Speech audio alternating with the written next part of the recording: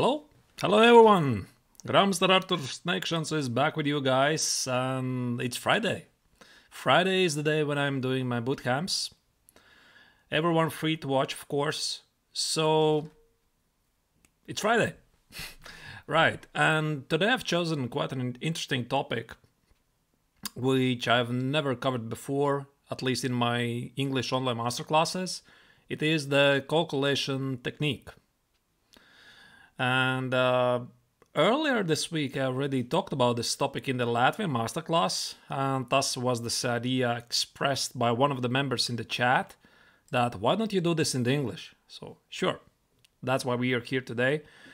And that's my intention in the next two and a half hours to explain you the most important concepts and aspects how you can get better at calculation. Right, so probably I'll do it like this. I'll start with some simple examples, so otherwise it's going to be blah, blah, blah, blah, blah. I'll talk about quite a lot of theory and you won't see anything real. So I'll start with an example and slowly but gradually I'll try to explain to you the most important points which I want to address tonight. Right, alrighty, just let me find one. Just a second. Let's start with something simple. Alrighty, let's take this example. Oh, sorry about that. That's not the move. And here. So this position, this is the position where we have to decide from black's perspective, can black play g5? So why g5? Because white is aiming for quite a serious positional pull to play knight e2, knight e4, perhaps continue with g4, g5. The knight on h6 is misplaced and feels really disconnected. So g5 is really an attempt to destroy white's strong center of the pawns. However, by playing g5, black seriously weakens his king. So then there might be some potential ideas as queen d3, play queen h7, some checkmate ideas, etc. So what we are gonna do now? First, I think it's quite important to understand some theory. And theory is when you are going for such very direct continuations, first you need to make sure that you are seeing all of the forced moves. So what is a forced move? A forced move is anything that includes captures. For example, if I play g5, it's probably take. Forced move is a direct attack or a threat. So you need to take care of various threats. And what was else? Wait a second, I already forgot. Where was this? I had very nicely, yeah, or intermezzo, so-called Zwischenzugs. Right. So these are the moves that I need to make sure myself first. And I've seen many times that some players say, okay, this is just dangerous, but very often you cannot really make all of your decisions based on it's risky, right? It's dangerous. I cannot do this. So for example, g5, okay, it's dangerous. There's some queen d3, there's some checks. I cannot do this. This is dangerous. Sometimes, and actually quite a lot of times, you have to calculate. So let's try this. So after g5, what we want to make sure that again, all of the forced moves, they are not really working. So for example, something like f takes, bishop takes on g5. Let's check. Is there anything? Probably not. I mean, some direct attacks, there's nothing. So perhaps f takes on g5 is not that we should be concerned about. So let's check g5, f5. Again, no big deal. We just take on e5. There is no rook e1, no nothing, because that's a rook under attack. There's no pin. We check it. All right. So what else is there? Then we are checking all of the other forced moves, which are threats. So what are the threats here? So obviously it's queen d3, which we are gonna deal with very shortly. And obviously it's some kind of attacking move. For example, something like knight h5. So something like g5, knight h5, threatening to get to g7. I take on f4, and white cannot easily get to the g7 square. For example, there's no queen g3 or queen g4, and queen f4, we happily are playing bishop c5 check, queen e5, and the pawn on f7 is protected by the knight on h6. Okay, so we already understand what is gonna happen in most of the occasions. So, queen d3. So after queen d3, it becomes apparent that queen h7 is a threat, although it's not a mate. Because after queen d3, let's say g takes, queen h7 check, king f8, queen h8, there's knight g8. Also, we pay attention that there is such a possibility to give a check on c5, free the e7 square for the king, and it simply escapes the attack. Thus, this is the correct solution. So g5 is absolutely the best move. Queen d3, bishop c5 check. King h2 makes no sense to position the king under the same diagonal as the black queen. So king h1, g takes, queen h7 check, king f8, knight f5 makes no sense because we just traded and play queen e5. So knight h5, queen e5, knight f4, and king e7. And here black is successfully defending the position. So after the knight d3, threatening rook e1, queen c3, no checks, it's just king d8, knight c5 takes, again no check, it's just king d8, and after queen g7, queen e3, we protect against the check, we protect the knight, and we are safeguarding the king from a potential attack. So, was this difficult? I don't think so. I don't think so. Because when we are returning back to the position, one of the most important points in order to succeed better at calculation is try to imagine yourself in your head the so-called tree of variations. So what is a tree of variations? So that you are not missing anything. For example, when I'm playing g5, of course, I'm expecting the most annoying continuations from my opponent. So a typical mistake from a beginner would be choosing something which I like the most.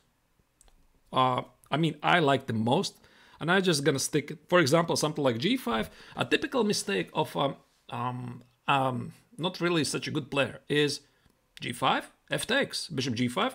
This is a great line, right? But he's not paying attention to all of the possibilities in white's arsenal. So if I play something like g5, first I pay attention to what is changing in my position. It's a great idea to ask yourself what I would be doing if I was playing from my opponent's side. So naturally, if you think about that, queen d3 quickly jumps in your head. And you try to identify the so-called candidate moves. Right, what is a candidate move? A candidate move is something that you are gonna pay attention to. For example, here after g5, the potential candidate moves from your opponent is f takes on g5. Why f takes on g5? Because I believe in your calculations, always start with the obvious move first. So if you play something like g5 and bring a piece or a pawn under attack and offer a trade, always try to calculate that first. You know, I've seen this many times. Even some good players are doing like this. They're going for some complications. They're calculating everything except the basic line. For example, I play g5, I've calculated queen d3, bishop c5, king f8, king e7, the king escapes. But the basic question, what happens really to f takes on g5, sometimes it just skips the attention. So I think that's just bad practice. So first, try to calculate the obvious continuation and then only proceed to something else. And of course, the rule is this. As soon as you are seeing something which doesn't work for you, you stop calculating. You are not seeking 5 or 6 ways to prove that you are wrong. It's just enough with the one. So what is the tree of calculation? So after g5, this is one branch, f5 is the second branch, queen d3 is the third branch. We might be thinking also maybe there's some kind of an intermezzo move. What is intermezzo? So-called zwischenzug, another kind of attack. So a move which we include in between. So for example, something like a check. Is there a check? No. Bishop h7 check, it's nothing. I mean, some other counterattack at the queen side, maybe it would change something. We're checking it. No, there's nothing. So apparently after g5, f takes, bishop g5. Now let's pay a close attention to this position. Are we seeing any direct threats? I am not seeing. So I'm just stopping this position after g5, f takes, bishop g5. And very important for calculations is draw the line. When you are feeling confident that you are satisfied with the position, you are drawing the line and say, this is better, or this is equal, or this is interesting. Never stop like, I don't know what is going on there, so I'll just stop there and see what's happening in other lines. Always try to calculate a line until the moment when you are feeling you can give an evaluation. So for example, a big mistake here would be to do this. Let's say you play g5, f takes, and you're thinking, what is going to happen after bishop takes on g5? And now you start to fantasize. Something like, I don't know, rook e1. And then you think, I'm going to play g6. And then you think, he's going to play rook e2. I'm going to play king g7. This is already, by the way, a big mistake, because you don't know if your opponent is going to choose exactly those moves. You don't know if he's going to play rook e1. You don't know if he's going to play rook e2. And you're just wasting your time on calculating stuff which is not important. What is important? First you check. Is there any forcing move? Is there? So we're checking. Is there an attack? Is there some check? Is there some threat? Okay, I mean, there is a threat, queen d3, but we easily play g6. That's it. Yeah, there is threat, queen d3, g6, so the pawn is under attack. So if white is obliged to play rook e1, this is where our line stops. Now you're saying, I should be better, because this is a weakness. I can place either bishop f4 right away, or perhaps I can, I don't know, maybe some quiet move of king g7, maybe even position bishop e7, bishop f8, bishop g7. It's simply better. Draw the line. You don't care about this line anymore. It's not dangerous for you. Now, when we are calculating this, we are thinking about other moves. So I'm thinking, after knight f5, g takes, queen takes, check, here, queen e5. Do I need to calculate any further? No, I don't. I see it's simply extra pawn. I protected f7 square, g7 is protected, I'm doing great. I don't need to sit here for another 20 minutes, try to calculate it 10 moves forward. That's it, I draw the line. The most important part, of course, is queen d3. So after queen d3, it's obvious that there is a checkmate threat, or at least some big attack incoming. I'm already discarding, mostly based on intuition, that g6 is risky business because of f5, because that's a threat. Let's say, I mean, I can give a check first, king h1.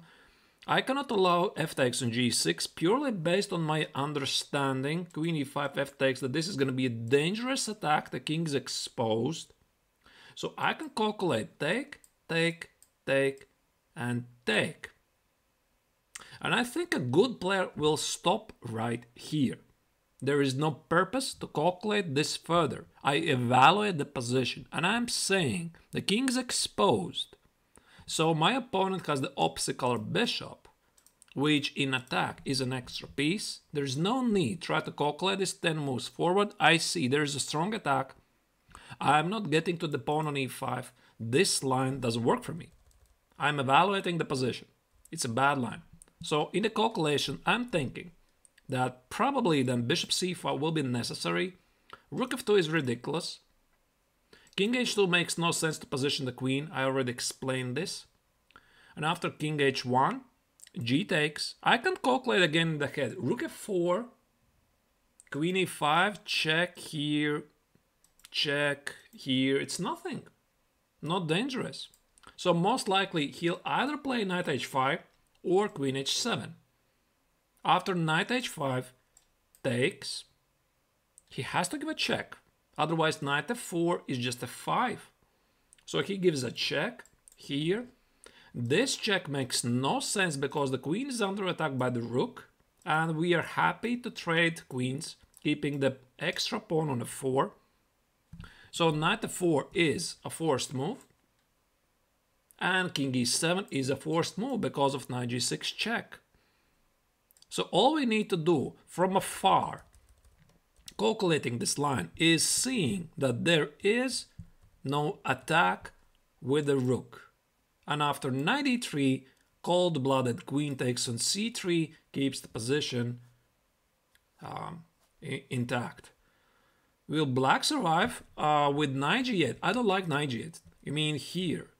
Check. I mean, he doesn't play. I mean, here? Knight g8. This I'm not so sure. Maybe this is also playable. Maybe something like earlier. Here, here. Check. Knight g8. It is possible. But it looks risky now. This is looking risky from afar. Although, of course, the computer immediately says this is a great position. But again, we are checking if there are no direct threats. And this is the biggest mistake of many people who are spending so much time on the so-called non-forcing moves. So I think when you're choosing between the game plan and the strategy, it probably pays off to sit something like twice or 3 times per game, because those are the crucial moments in the game and you have to decide in which direction the game is going to proceed. I don't think it really makes sense to sit in the opening phase in some positional struggle where you have to choose a plan for something like 40 minutes, right? Leave this time. I mean, this is entirely different topic. This is time management, but leave this time for calculation. And when there are non-forcing moves, you don't want to spend too much time. Right, okay. Let me show you another example and I'll explain you some other concepts. For example, there's some harder examples, there's some easier examples. Okay, let's start with this one. Okay, let's start with this one. So, h6. Black just played h6. Yeah, you would burn your time one deck. Yeah, I see that, of course, but you really have to choose where you're spending your time, because I believe you have to spend your time on the moments which matter. Because let's say you're sitting in the opening and spending something like 1 hour on some positional nuances which don't matter. I make a position the knight here or here. I mean, is this really such a big impact to the game? Do you think so? No. I think it's very important to spend the time on the critical moments. So leave the time for the later stages. Right, so here, black just played h6. Of course, it's either knight f7 or knight e6. So how do we spot that? How do we spot that immediately? And it's not a secret that calculation goes hand in hand together with your tactical vision. And you cannot really do one thing without the other. During this boot camp, of course, I'm going to show you how you can become better at tactics, how you can train that, how you can train to recognize patterns. And for example, here I see it's immediately knight f7. You might ask me, how do I know that? It's very simple. It's pattern recognition. I just recognize this pattern. I don't recognize this particular game. I mean, I'm just playing it for the first time. I recognize the pattern. There's something with knight f7, something with queen g6, rook h3, something. I've seen it before. And you might be asking, where? I don't know. I've seen it somewhere. It's in the subconscious knowledge, and it really pays off to study as many tricks and tactical ideas as you can, because it stays at your subconscious level, and you never know when you're going to need it. If you have never studied some tricks or ideas or patterns, it's going to be insanely difficult for you to come up if you are unfamiliar with the idea. Right. So again, the forced move is knight takes on f7. And based on calculation rules, what do you know? What do we know? So we are checking the forced moves from the opponent. Of course, it's king f7. That's the first move. We are not going to calculate queen c7 as the second move, because we first need to make sure that the most obvious move is working for us. So we are going to make sure of king f7, but wait, let's not stop that, because we are taught to think about the forcing moves. So again, let me remind you, what are the forcing moves? Those are piece captures, those are checks, and those are threats. So except of king takes on f7, what other moves there are? Of course, not g takes, that's ridiculous. I just take the queen. Bishop e5 is ridiculous. Rook c3 changes nothing. Let's ask ourselves, is there a check? Now we're looking at the position. No check. Yeah, but actually this question might be super important in some other situations. Save the queen. Yeah, if you save the queen, something like queen e7, I just take it here. That's it. I'm stopping the line. Yeah, of course. But Kane, you're absolutely right. But I think it's quite important to teach you to think like this. You're always asking yourself, is there more than one continuation for my opponent? It's a very big mistake to choose just one continuation. And like I mentioned, it's the most common mistake. I'm choosing the continuation which I like the most. So one of the typical mistakes, for example, let's say I'm calculating this branch of operations, and I'm calculating like this. I go here, he goes here. I go here, he goes here. I sacrifice, he takes. I make a big attack. So where was the mistake? So the mistake was already at this fourth or fifth move, he takes. Who says he has to take? Right? And this is one of those most common mistakes. I sacrifice, he takes, I have this beautiful checkmate, and he doesn't take. So again, we are going to talk about those branches of operations quite a bit today. So let's check again. King takes on f7, queen takes g6. We are not concerned about king e7. King f8, rook h3 was our idea. Right.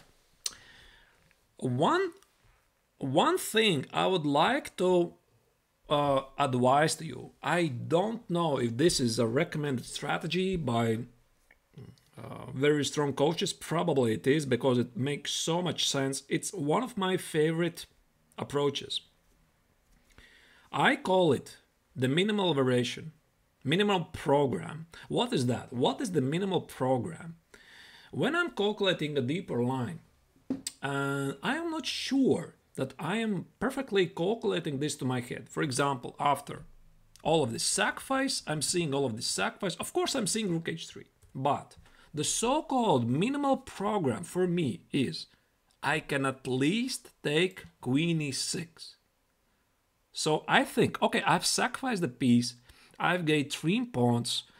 They're connected. It should be great. The king is exposed. The queen is on the board. So I think if nothing better is going to be at this stage, I'm going to choose this one, because I need a continuation after queen g7, king f8. It's absolutely wrong to think like that. Okay, I'm just going to play queen g6 and then I'm going to find it out. Wrong. That's wrong. It doesn't work like that. There might be not a continuation. So you need at least something, at least some idea. So it's either a perpetual, maybe there is a forced perpetual. So I'm going for this continuation. I'm seeing there is at least a draw. And when I'll get to this position, I'll calculate for more. So this is the so-called minimal program. I mean, in this example, this is ridiculous, right? Because this is a forced line. But there might be other games, I'm going to show you them, when there is a branch.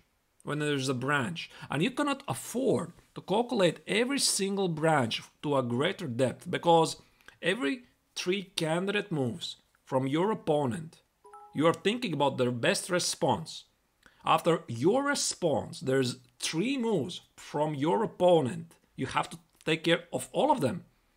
You're calculating your best response. After your best response, there's 3 moves from your opponent, right? And the deeper you're calculating, the greater chance there's going to be a mistake. You're going to miss something. So what I would like to, hi Togger, what I would like to suggest you, remember, always pay attention first to the so-called forced moves. That's one. Try to give evaluation of the position as quickly as possible to stop the line, to close the line. Third, remember to have the so-called minimal program. So here my minimal program is, I'm thinking there's at least queen e6. If I'll get to this position, and we'll get to this position because this is just an obvious and very forced line, but there might be a more complex game, and I'm thinking, if I get to this position, he's gonna play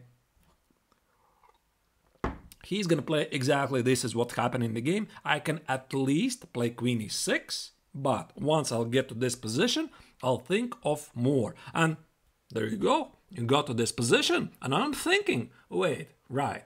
So my minimal program was queen e6, but now I can think for more.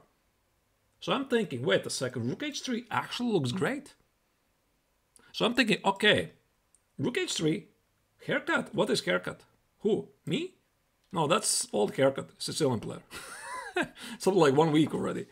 So rook h3, the threat is to play rook f3 check, knight e7, and here again, based on our tactical vision, the correct continuation is rook f3 check, knight f5, queen e6, we are not even bothered, because we just win the piece with a very strong attack.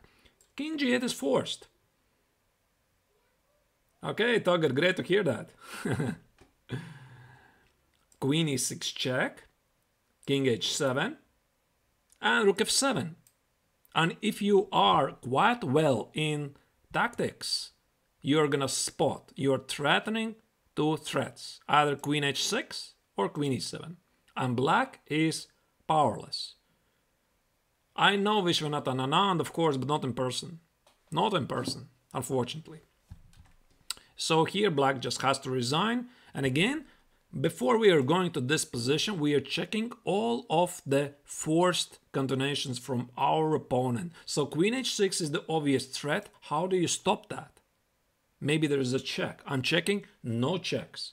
Maybe there's a piece trade. I'm checking, no piece trades. Maybe there's a threat.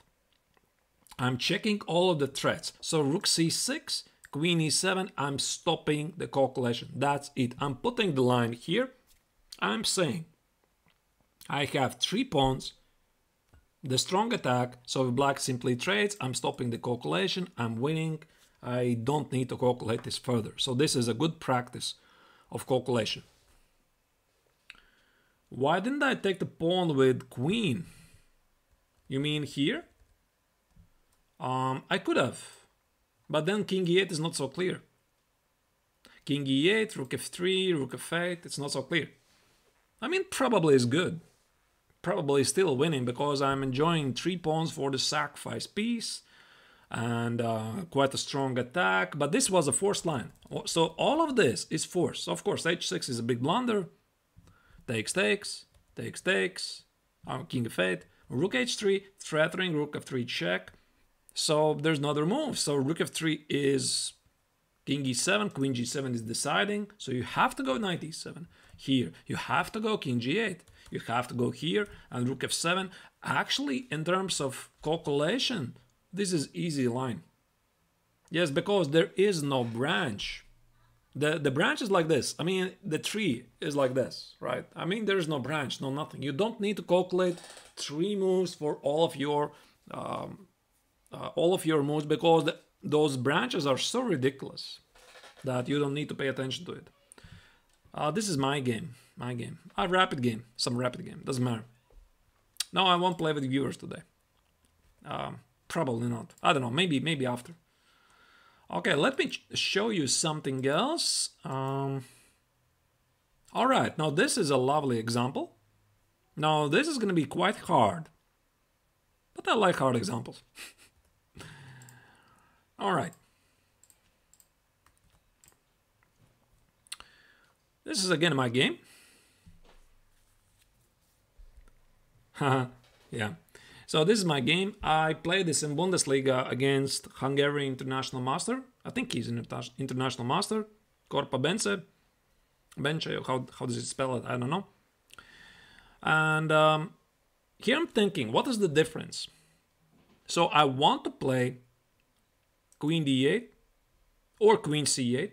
And after either rook d1 or rook c1, hide the queen, bring the rook out, equalize the position, and enjoy my cup of coffee. Right. So I'm thinking here, so there's probably no difference. I managed to equalize the game. Everything is great. I play queen c8. And after rook c1, I start to think. Because suddenly it's becoming apparent that, thank you, it becomes apparent that it's not so simple. Can you please recognize what is not so simple after queen a8? And we already know the concept of the forced moves.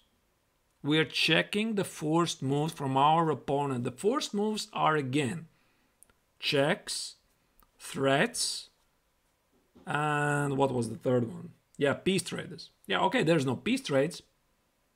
There's no checks, but there are threats. So what do you think? Again, to be able to calculate this accurately, you need to see some tactical motives.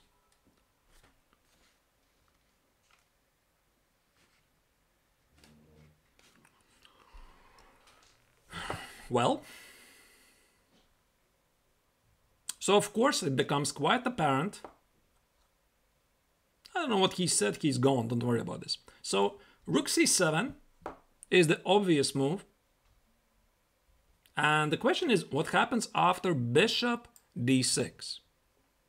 And now, yeah, of course, rook c7 and bishop d6 is the obvious move. And now the question, what happens after, if you're trained in spotting tactical ideas, knight d7? Why is this? Because, again, you have to spot your queen and bishop is completely out of the game, and your king is, yep, your king is left alone. So rook c7 makes sense, targeting the bishop. Bishop d6, we're checking all of the forced moves. Knight d7, and here comes the idea. Now we try to calculate. Takes, check. This obviously is a bad idea, right? It's a mate. King h8, queen h5. Again, this is going to be a mate. So what happens? We have to play h6. And there's many moves for white. There's a move, knight e7, threatening with mate, threatening with take. There's also knight e8, threatening with all of the same threats. There's also knight d5. So what do you think? Is a good player going to calculate this? Yeah, Tugger. A good player won't calculate it. So this is a bad line. So you already see from afar more than one very strong combination. For example, 97, even if this is somehow by miracle holding, let's say f6, takes, in the best scenario, you manage to equalize. And it's not really a fun way to play. So bishop d6, 97. Okay, we cannot take the rook. We have to take care of other moves as well. So what else is there? So knight takes on d7. Bishop takes on c7 doesn't work because of knight f6. So we are calculating takes. The bishop is under attack. So rook d8. Now, do you see the tactical motive at white's disposal?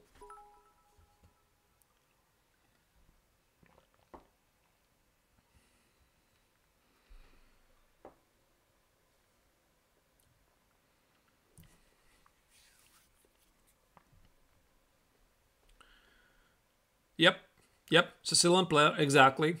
Rook b7. Queen b7, e5.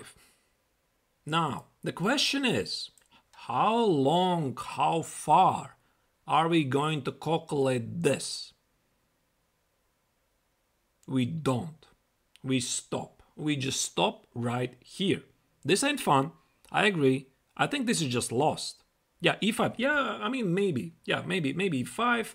Yeah, that's it. I'm seeing that this is bad.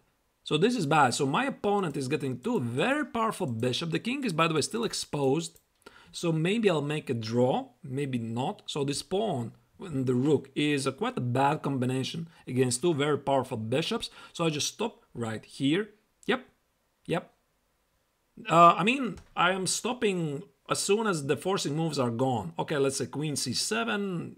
I'm not sure. There's no difference probably. Takes, queen d6. The forcing moves are stopping right here. I have to stop at some moment. There's no need. Again, I mentioned this before. There's no need to calculate here. He's gonna take, I'm gonna take, he's gonna play here, I'm gonna play here. I mean, you're already making a lot of mistakes because the last moves, they are not forcing moves. They're non-forcing moves. So why do you need to calculate them? Just figure it out as soon as it's on the board. And you know, it's one of the most annoying things. You're calculating so deeply. You're sitting there for something like 20, 30 minutes, calculating stuff which is never gonna appear on the board. So just don't. Yeah, so just don't do that. So okay, so it means that bishop d6 is impossible. And we are, by the way, still here. We are still here in this position. So we're thinking about all of this. So, of course, queen c8 was inaccuracy, but it's better to notice. Oh, thank you, Jack, for the bit. So it's better to notice the idea better later than never. So queen a8, we are thinking, what is going to happen after rook c7? Yeah. Have to calculate. Thank you, I really appreciate it.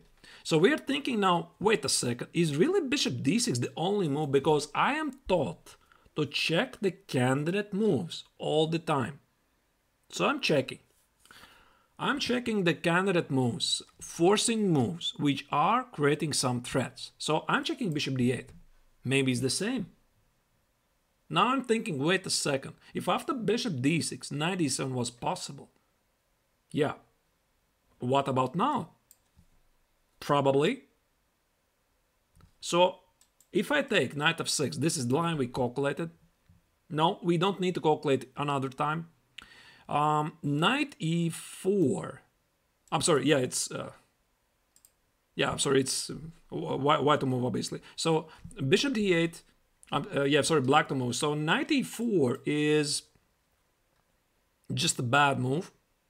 Because white simply takes on b7.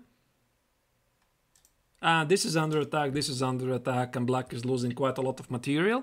So, what else is there? Knight d7, rook d7.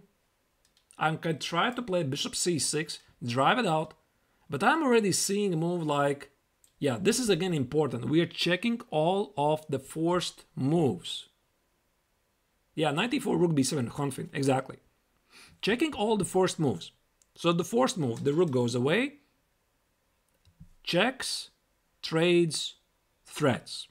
So threats, yep, queen g4 is annoying. Quite annoying, actually. You cannot play f6 because queen e6. f5 is going to be a mate. So g6, I'm stopping the line right here. That's it. That's the line. Evaluation, super risky. There's no way I'm getting a good position here. There's a very high probability I'm gonna miss something. My intuition says just avoid it. It's not fun.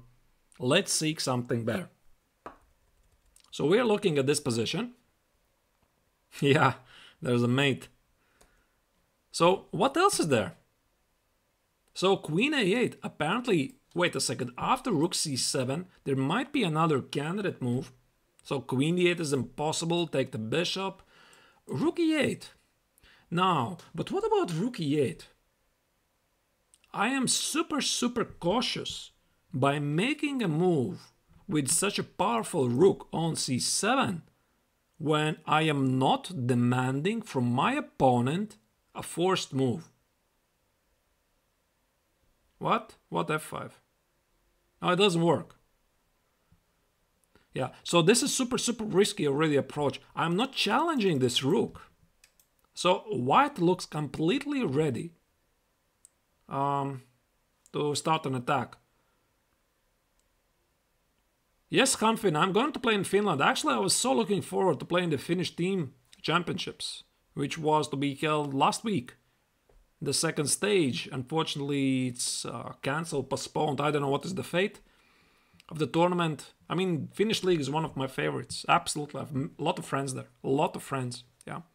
And of course, the Finnish team blitz as well. Like a brother country to Latvia.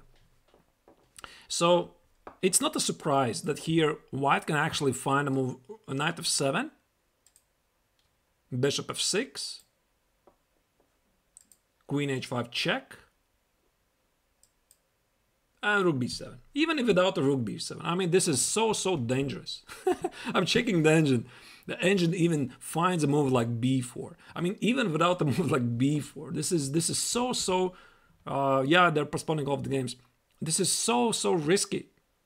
And the king is exposed, but okay, it's enough with just rook b7. So rook b7 is the minimal program for white. So after queen b7, queen e8, white keeps the extra pawn. The position has some attacking perspectives. So why calculate for anything else? Yeah, Kane. True. Okay. So we're calculating all of this. And we are seeing, oh my goodness, why did I play then queen c8? Why did I do this? I had to play queen d8. I had to play because after queen d8, rook d1, queen a8, knight d7. Now you simply play rook d8, knight f6, bishop f6, bishop f6, g takes, check, king f8, it's nothing. But what is done is done. You're playing the position which you have right now. You cannot go back, obviously. You made a mistake. Yeah. So after knight e8, knight e5, queen c8, rook c1, queen b8 has to be played. No. Queen b8. Knight c6, takes, recognizing that this is a dangerous position, but there's no choice. There is no choice. You just have to go for this. And after e5, here, I managed to hold this position. It's ugly position. It's not fun, but there was nothing better. But again, I wanted to show all of this remained off the game. It wasn't there. I'm pretty sure how much time? That's a very good question. I think this is one of the critical moments of the game. And like I mentioned, it makes no sense to spend so much time in the opening, so like 30, 40 minutes to think about either knight f3 or knight e2 or castle or h3 first. I mean, who cares? Nobody cares. It doesn't really make such a huge difference to the game. I mean, unless you are choosing some very forced and game deciding line. This is one of the critical moments. You try to convince yourself that queen a8 works. Sure, but prove it with calculation, Kane. Prove it with a calculation, and you'll just come to the same conclusions that it doesn't work.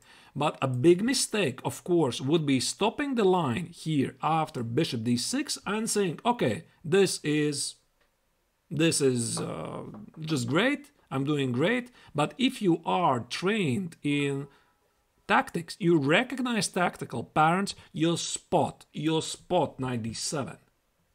Did I get a haircut? Yeah, I look nice, don't I? No, it's like I mentioned before, it's a week ago. Old haircut. Thank you. I appreciate it. I guess that was a compliment. Alrighty. Okay, let me show you another example. I'll try to find it. Something fun. Okay, how about this one? So the question is going to be this.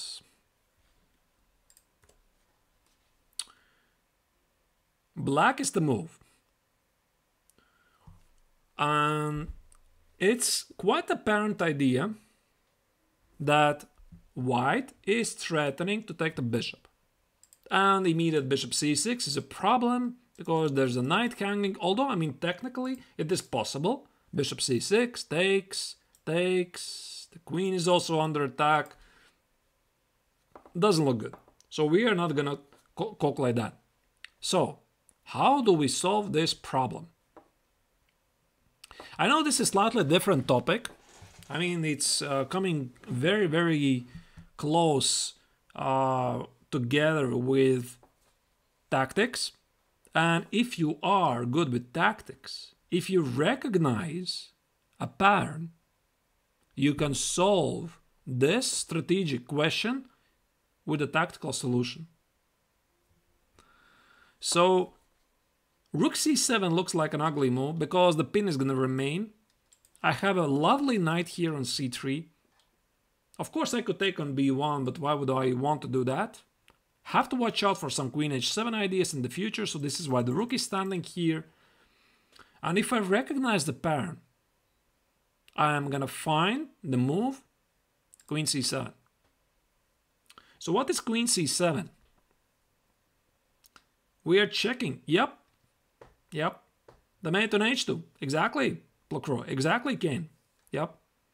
And again, if you don't know the idea, if you haven't studied some tactics, if you haven't done some mates, knight e2, queen h2, you're never going to find it. It's simple. Now, my opponent played queen d7. And after knight e2 check, here, take. I don't remember was the mate allowed on the board or not, but now he resigned, of course. I mean, it's not resignation. Yeah, the bishop h7 and technically still not a mate. Right. Yeah, puzzles help a lot. So the question is, what kind of mistake did white make here?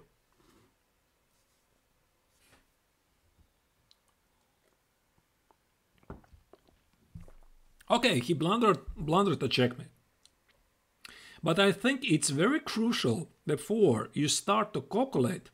Yep, not checking the opponent's forcing moves. That's very good, Kane. I like that. Not checking the forced moves. Yeah, but the e2 is supposedly defended. I think it's very important before you start to do your calculation is you pay attention. What is my opponent's idea? What has changed? And if you think it's the most ridiculous idea I've ever seen, yeah, and assuming GM hangs a pizza. I wasn't the GM at the time, by the way. I was only an EM, but still, you always assume your opponent is up to something. And if your opponent plays queen c7, there must be an idea. What is there? So what is it? Really a free piece? There must be something. If you don't understand, you're sitting more time. If you still don't understand, spend more time. And this is why it was really, really surprising. My opponent was a GM. He missed the idea. And this wasn't a blitz. It was a classical game. Not in time trouble, nothing. Yeah, this was so weird. I mean, I played queen c7, not like I'm crossing my heart here so that my opponent please play queen d7. I mean, for me it was, of course, queen d7 is impossible because there's knight e2, queen h2, and I'm focusing on the other forcing moves. So what are the other forcing moves? I'm checking, is there an attack on the knight? Something like rook c1, there's knight e2 check. I see that. There might be some rook c2 here. And I'm thinking I have at least a minimal program, a5, b4, protecting the knight. Also having some ideas on bishop b5. So I'm stopping the calculation as soon as possible after queen c7 because it makes no sense for me to sit here for half an hour, queen c7, try to calculate everything forward, then after, let's say, h3, again spend half an hour, try to calculate all of the possible moves because they are not forced. All right, let's move on. Let me show you something else. Maybe g3, I don't know. I think h3. h3 is more secure. All right, let's next example. Now the question is, here, can we take the pawn? Can we do that? One of ideas I would like to mention, which is going to help you to get better at calculation, is try to visualize your variations in and the executed moves in your memory. Of course, everybody is now seeing Queen's Gambit, the brand new Netflix show, how Beth Harmon was memorizing the game by just staring at the ceiling and imagining the border. But the idea is obviously known. Why, for example, Hikaru Nakamura very often is staring somewhere else. He doesn't have an engine in the ceiling. Don't worry about that. But he's just bringing his eyes off the board to try to calculate what's happening. And why is that? Why do you think it's that? It's one of the most effective strategies for everyone, for every good player. And why is that? He's the engine. Nah, he's just a very good player. Why they're doing this? Because when you're visualizing the position, your eyes are not playing tricks with you. For example, I could show you one example. I would just have to think. Okay, I'll explain at least in theory. At least in theory. So I'm calculating. I'm staring at the board. I'm calculating. I take here, he goes here, he takes, I take, I go here, I go here. Then I play with this piece. And I'm forgetting that this piece was traded in the first or second move. Why is that? Because I'm staring it at the board all the time. It really messes, sometimes, it really messes with our perception that we are sometimes in our calculation including pieces which are long gone. And that's the most annoying thing. So I would suggest, if you want to become really, really better at calculation, try to imagine the position in your head.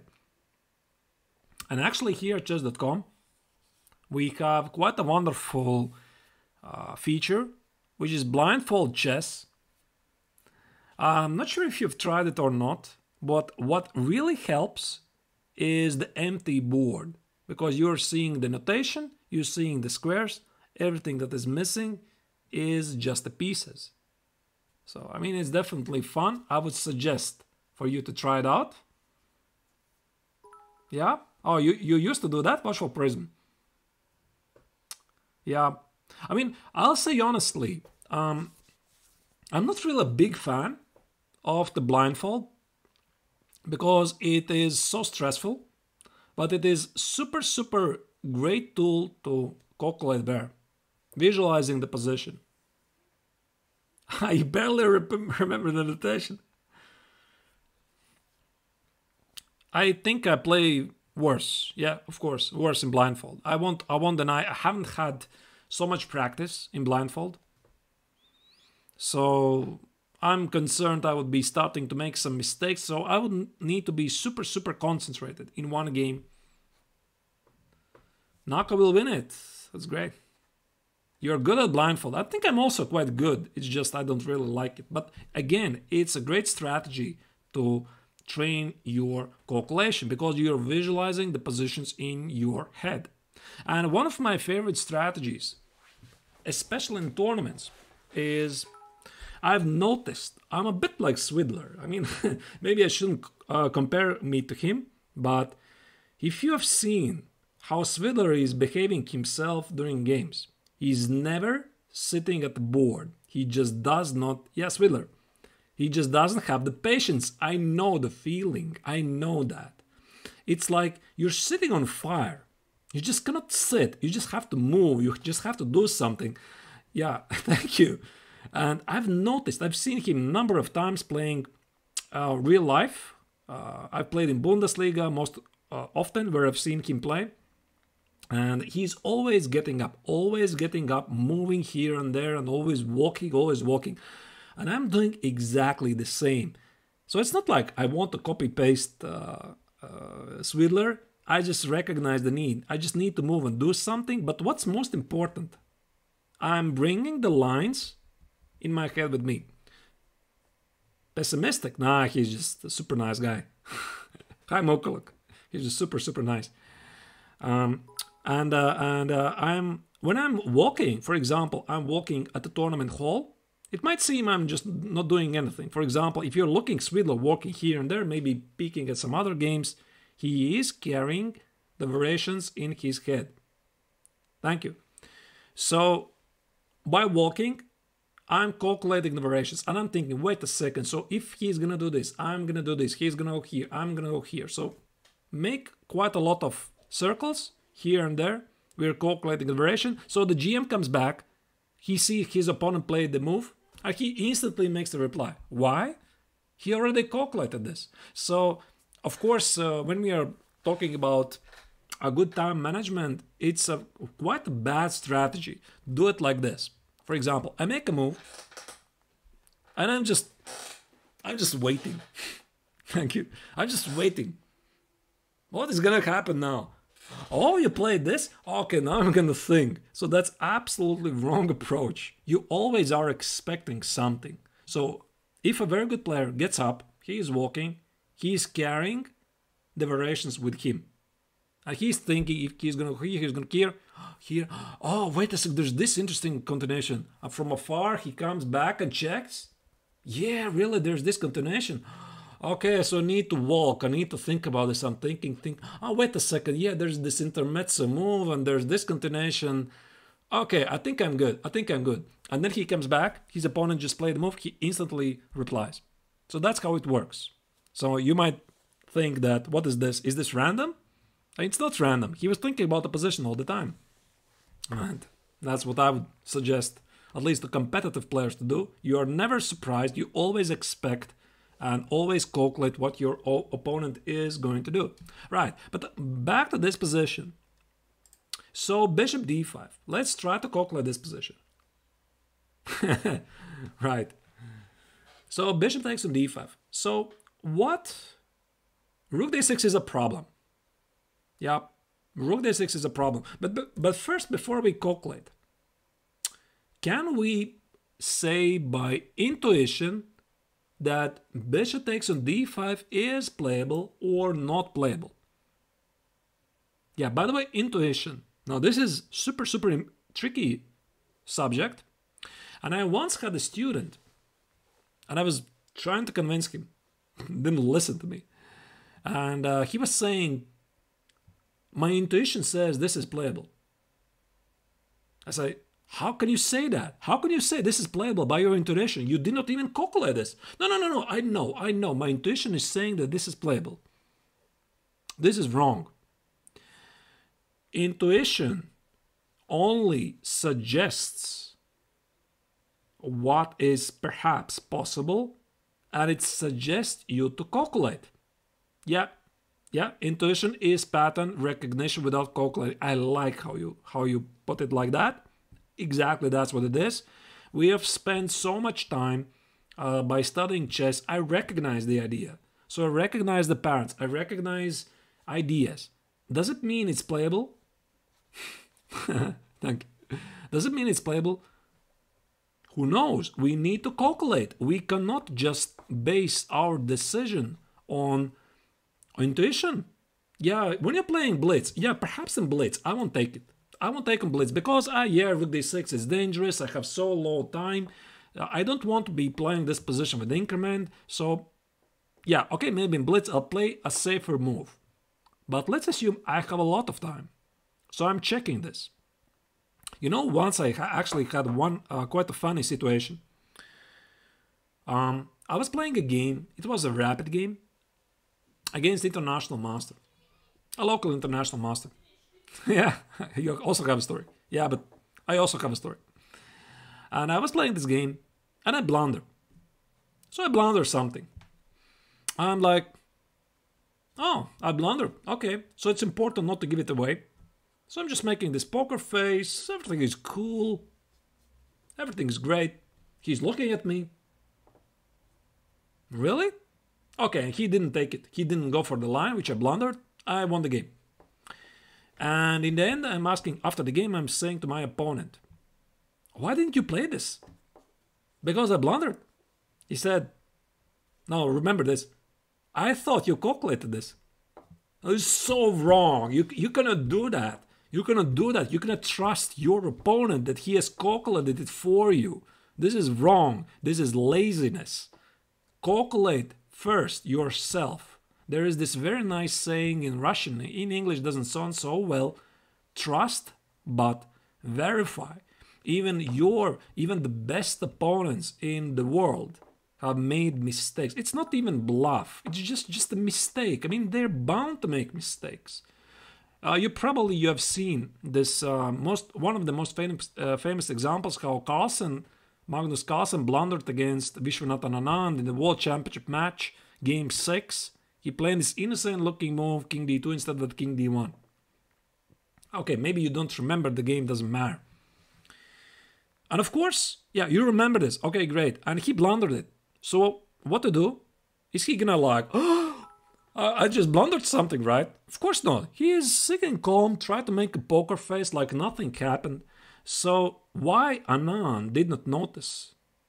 Why did not he notice this? Because the motive was not there a move before. And it's super big difference. So imagine, somebody would come to Anand and say, hey, listen, Vishy, there's a combination. Can you find it? Oh, right. Okay, this is easy stuff, right? He has a super important information. There is something. But when you're playing a game, you expect some best games from your opponent. He will find in 1 sec, absolutely. But when you're playing a game against the best players in the world, or maybe not the best players in the world, but some very good opponent, and you don't expect him to make mistakes, and he makes a normal-looking move, are you immediately expecting there's a combination? Of course not. You're not expecting this, because you already had some expectation where this game is going to be heading, and Anand missed it. He just walked past it. And Carlsen just collapsed on the board. He was so unhappy. I mean, he was having a heart attack right there. And Anand knew at that moment, he knew. Yeah, he knew. He had it. He instantly knew it. He saw the expression of Carlsen, instantly knew it. Yeah, so no words were exchanged between the opponents, but they perfectly understood each other. That one made a bit blunder and the second missed it. Right. And again, why it's a great idea to study the puzzles, for example, here at chess.com, you have the information. And it's a super major difference. You're solving a puzzle, you're training your calculation, and you know there is something. So I'm gonna sit here forever until I'm gonna find it. And you know the biggest difference is in a tournament game, you don't know it. You don't know it. You feel there's this intuition, this pattern recognition. You feel there's something because I've solved something like this. I recognize the idea, but is it really there? No one knows. So of course you could wait for some bystanders. Yeah, there is a combination. I just checked with the engine. Yeah, it works. It works. It doesn't work like that, right? So you have to calculate. So let's go back to this example. So what about bishop d5? So bishop d5, let's try to calculate this. So bishop d5, let's check all of the forcing moves. Intuition here says nothing. It's absolutely irrelevant. I'll tell you immediately. The difference of the potential, can I take it here? The king on g8, it works. King on h7, it doesn't work. So the question is, does your intuition recognize that? No. The intuition just says, I recognize the pattern. So the actual position, you have to calculate on the board. So again, let's try this. So bishop d5. So the first move which we calculate, bishop d5, queen d5. Draw the line. That's it. I have a pawn. I have a great position. There is no need to calculate a4, what is going to happen after that. It doesn't matter. You evaluate the position. A fake reaction. Yeah, that's for kids, mostly, Joseph. That's for kids. Yeah, kids love that. Make these facial expressions just to confuse their opponents. So bishop d5, we checked it. We are not concerned. Let's check everything else. What else is there? Some checks, some threats, some takes. Okay, take doesn't work. Threats. Check, king h2. So now rook d6 is just ridiculous. Bishop f7, that's a discovered check. Okay, let's remove that from the equation. Yeah, the king position is going to be important. I'm going to explain that. Yeah, I'm going to explain that. So I just wanted to mention that this is something your intuition is not going to recognize. You have to do it by calculation. So bishop d5 doesn't work. Bishop h3 doesn't work. We can check bishop g4 if you want. But again, it's just a ridiculous move. So I'll just play whatever. I mean, rook d2. And again, rook d6, the pin, the most dangerous counterattack, is impossible because of bishop f7. Okay, so that is clear. That is clear. We have to make it sure. Now, let's check the queen pin. Is there such a thing as queen pin? I guess not. So something like queen d7, queen d8, whatever. We just take it. That's it. Now, finally, we have come to rook d6.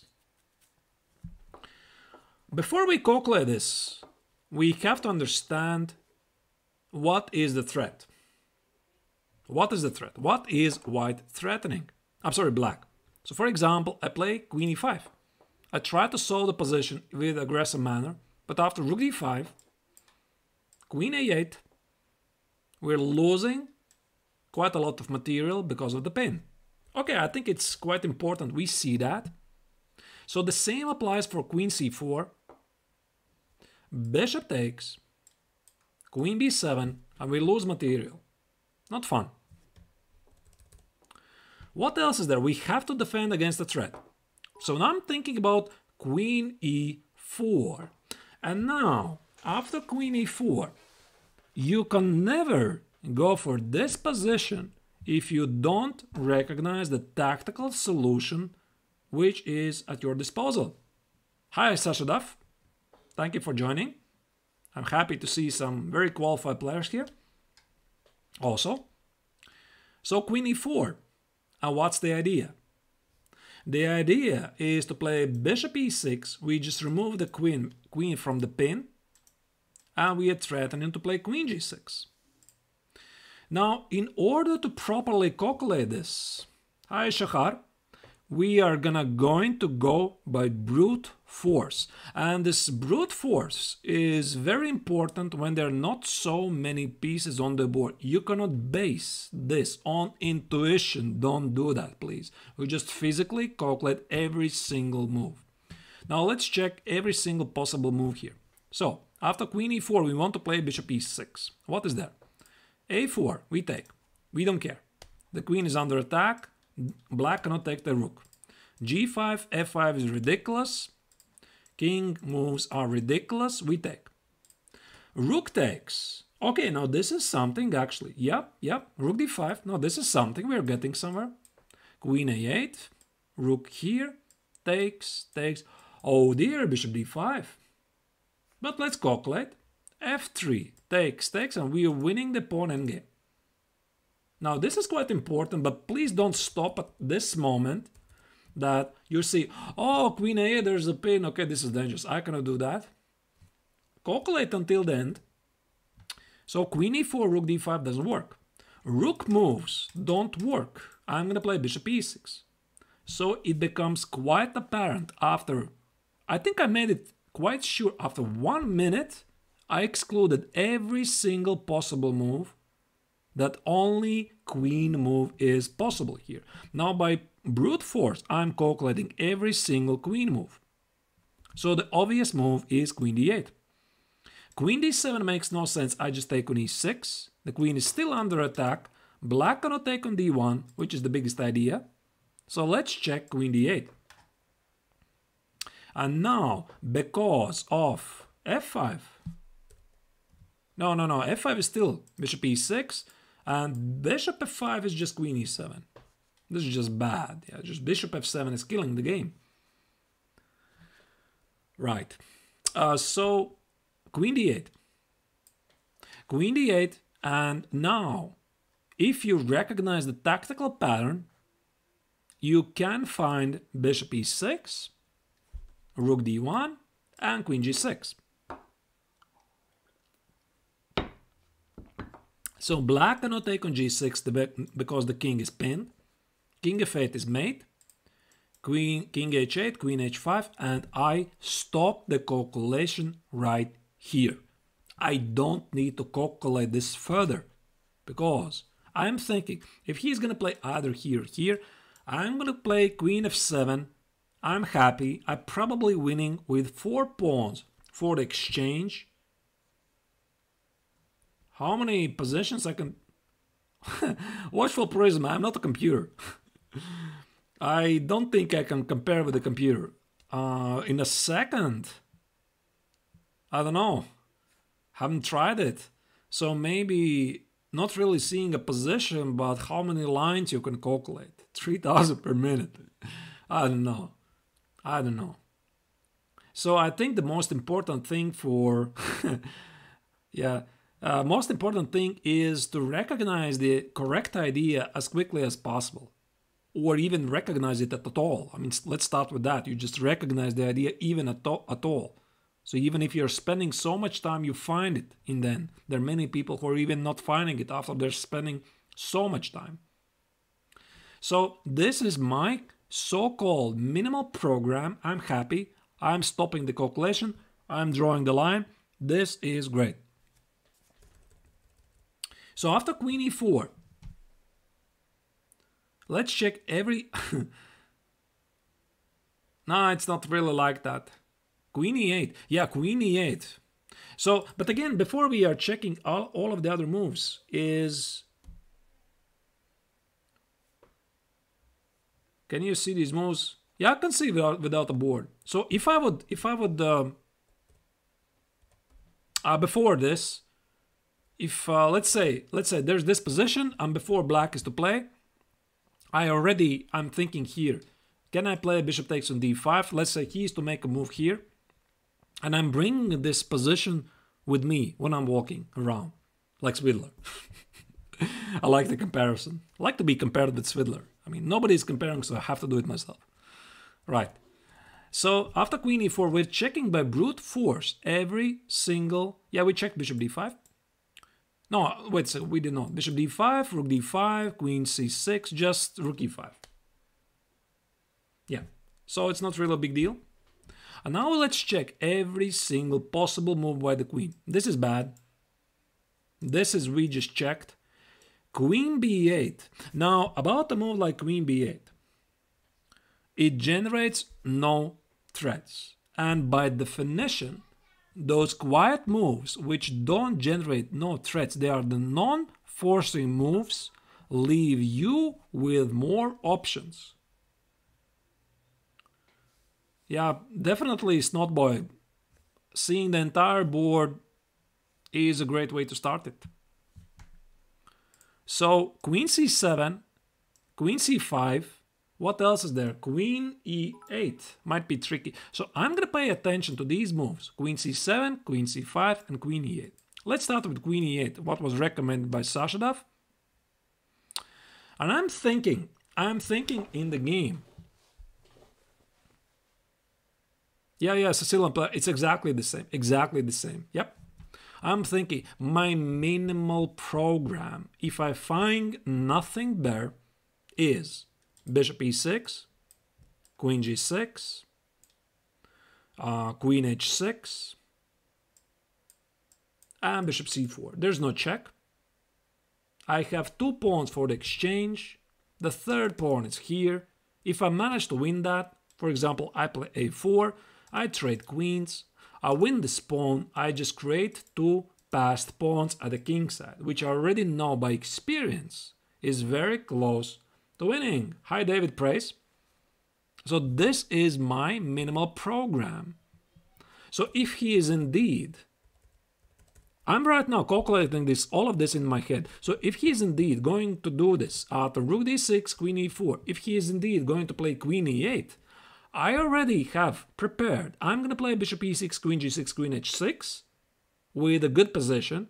But if this is really going to happen, and if he is really going to play queen e8, and we are going to reach this position in the actual game, of course, I'll remember that my minimal program was bishop e6, but I'll be looking for more. And I'm always doing like that. And I think it's a great strategy. So of course now with the engines on, engine finds queen f3 is a better move. So we are protecting the rook. We are threatening to take here. And now queen d8 I guess is just bad. Take. Take. This is not really so obvious. Here from afar you would have to see that f3 check. The only move which is actually winning and not losing is king h3. And white is winning because of the exposed king. It's one line, very narrow line. So be careful. So I didn't see that, this queen f3. Of course, I'm not seeing queen f3 in the actual game. I don't need that. So I'm trying to find those minimal programs. And again, I'm checking queen c5 is going to be the same. And after queen c7, I see again, this is my minimal program. I'm going to find something else. But again, queen c7 is not a forcing move. He is not threatening anything. And I thought, if he's going to do this, in the actual game, I'll find more. And I did. He played queen c7. I found queen f4, pinning the queen, threatening bishop e6. And after queen e7, we traded rooks, and I entered an endgame with extra pawn. So the question is, honestly, did I saw that? No, I didn't see queen f4. So my minimal program was, I'm going to play bishop e6, queen g6 pretty much on anything, although I used brute force to calculate this.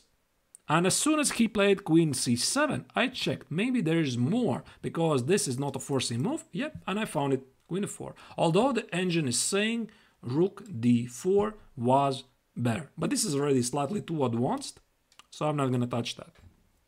Okay, let's move on.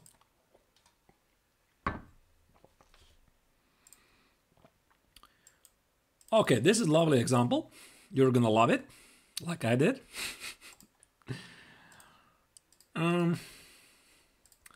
Yeah.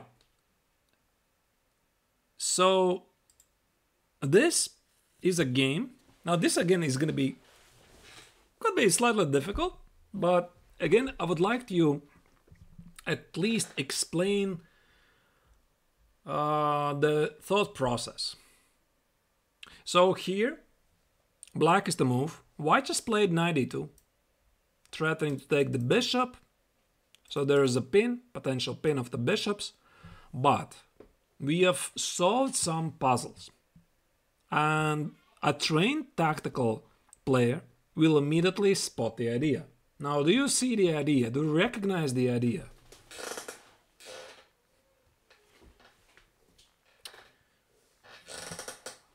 Yeah, sure, Kane. Bishop f2.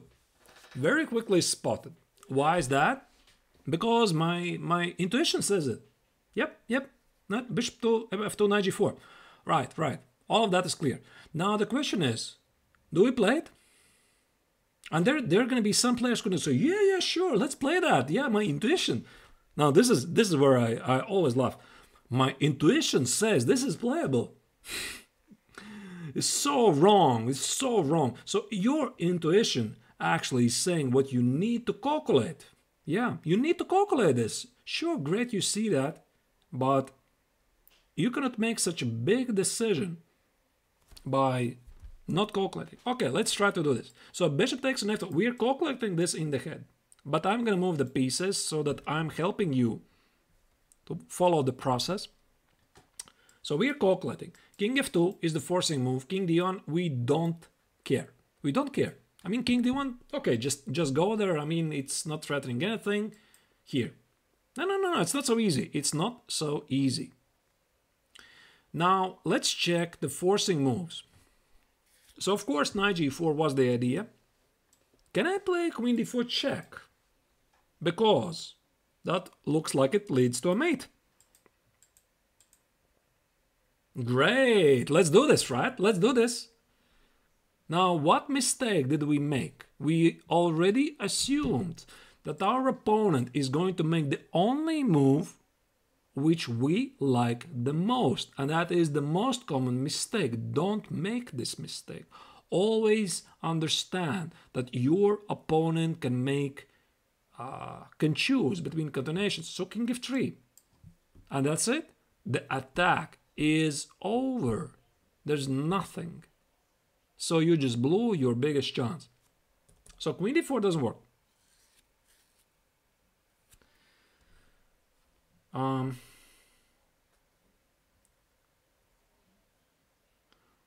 Yeah, it's hard, the watchful prism, of course, but this is why we're practicing this. It's difficult, yeah, to make the right decisions in the beginning. White is simply winning. White is winning. The problem is there is no continuation. There is no continuation. So something like the bishop is under attack. So the bishop is joining the game. And something like you need some piece. Yeah, he's up a piece. So something like bishop d3, maybe queen c3. There's no continuation. So you can check, of course, the forced lines. We can just skip this because I already calculated this. You have ideas. I mean, I'm not gonna argue. Of course, it looks still risky, but I'll just yeah, it does. They don't work. They don't work. They don't work. You mean here knight g4? Knight g4 is just knight c4, and the bishop is joining the game, and the king always escapes to e2. It just doesn't work. So I'm just gonna spare you some time here. Short castle. Maybe it's just too slow. Okay, but I think we can exclude queen d4. Yeah, it's okay, it's okay. I was definitely looking at queen d4, but after king f3, I was unable to find the forced continuation because we lose control of the e2 square after knight c4, and this is quite paramount. So we cannot do this. So knight g4 is the correct move. Now, after knight g4, how many moves we are checking? Again, let's imagine this branch of trees. So we cannot just pick one move. Yeah, after king f3, it's knight e5 when we are mating our opponent. King f4 is queen f6, must be a mate. King f2, now this idea will work. King e3, we just take the piece. Okay, this is great, everything is working. I've played such a wonderful combination. So again, did you see the mistake I just made? Yeah. We need to make sure we are calculating every single move. You just have to physically walk them down, every single one of them. So King G1. Yeah, I'm sorry, yeah. King G1 is Queen D4 mate. King F3 is Knight E5 mate. So that leaves only King E1. Now Queen G5 is bad because after Knight C4 our queen is under attack. Yeah, King G1 is just losing on the spot, Sicilian player. So Knight E3. The queen cannot go here. Again, we are trained to check if there are other forcing moves, if there are intermezzo moves, the so-called Zwischenzugs. Can he give me a check which maybe changes something? No, he cannot. I mean, there's nothing. Technically, maybe Knight F7, some intermezzo, but this comes with a check. So it's just ridiculous. So Queen C3. And you know, what's the funny thing? I think this is an easy line to calculate. Yeah. This is not a puzzle, it's a game. It's an actual game. So this is the forced line. Bishop F2, Knight G4 check. We are making sure that all the ridiculous continuations don't work. Knight E3 is a forced move. Oh, hey, thank you, Watchful Present, for the gift. Yeah, Sicilian player is going to appreciate that for sure, and so do I. Thank you, buddy. So after Queen C3, we still cannot take Queen G5 because of Knight C4, and there's an annoying pin. Thank you. So we take it here. And now this is the first moment. He is the best, isn't he? This is the first moment when we have a choice. We have to choose. So it's either King F1 and King D1. King F2 or King D1. We can never skip the other continuation. Hi, Cool Gaming. So for example, let's start with King D1. The thing about the King D1 is it's not really such a dangerous move for the simple reason it's not a forcing move. He is not creating a threat to take the knight, so the knight is remaining here. And there is more than one continuation where black is getting very happy. So let's just pick one. Queen takes on G5, Knight C4. We're still down a piece. Queen G4 check. King C2 has to be played. Queen. Oh, there's many moves. I mean, even Queen E2 check. Knight D2 and long castle. And if you play something like this around here, a trained player will just stop. I just stop the game, I mean the calculation right here. Yeah.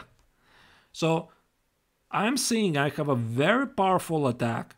I have 1, 2, 3, 4, potentially 5 pieces into attack. Black, I'm sorry, white is pinned. There's nothing. He has some pieces. Yeah, so some rook d2, queen e4 ideas, many threats. So white is just busted.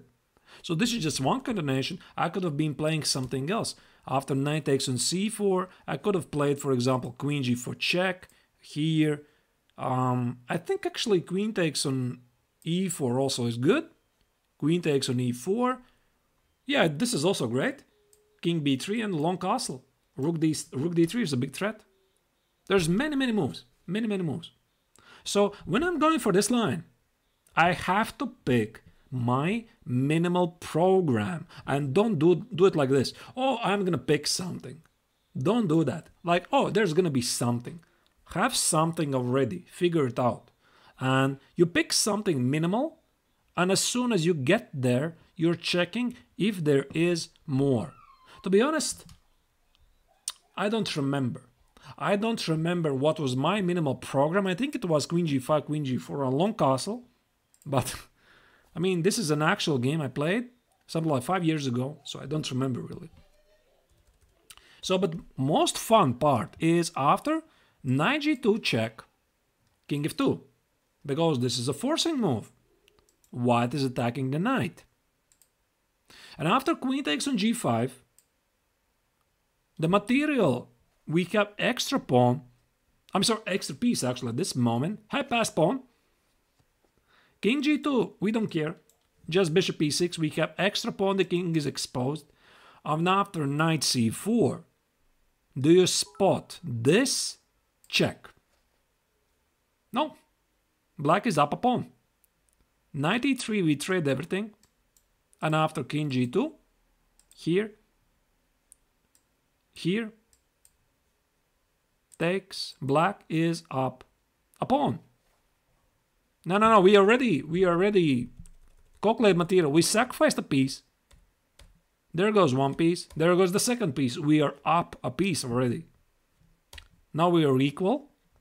And this is just a trade. This is just a trade. So we are up a pawn.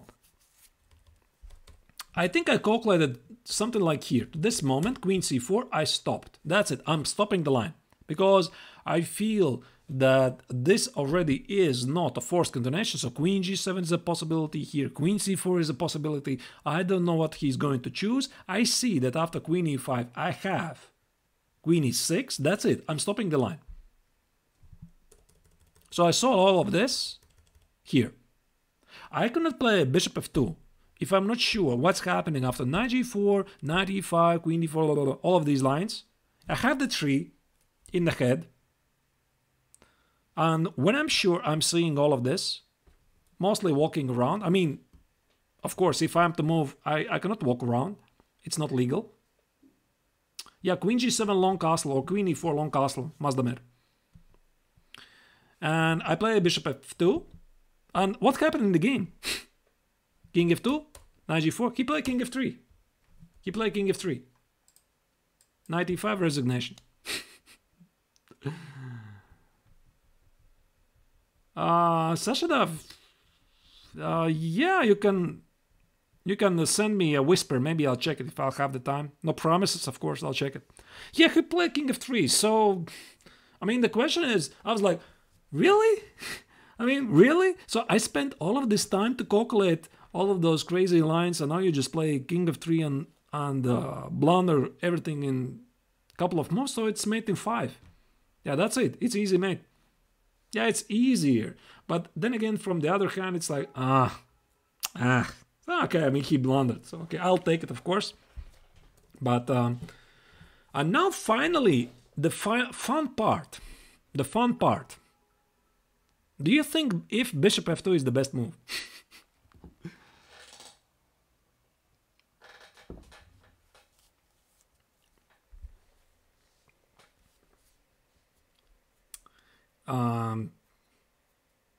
Durkheim, bro, I don't think there's a mate. We tried to mate it. I mean, my opponent tried to help me, but technically there's no mate. Right. So all of this is a forced line, right? Here, here, here. This is a forced line, forced line, forced line. Here, here, here, here. Now, we evaluate the position. And the position. How do you evaluate this, by the way? No, it's not mate in... I mean, it's mate in 5 after blunder, king f3.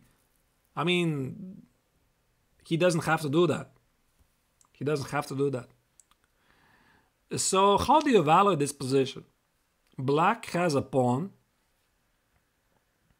but white has some sort of a compensation.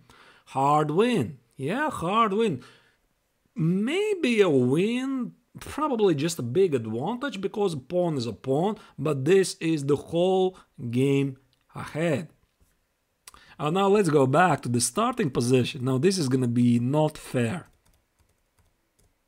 So the best move, according to the engines, is queen d3. Which of course I saw.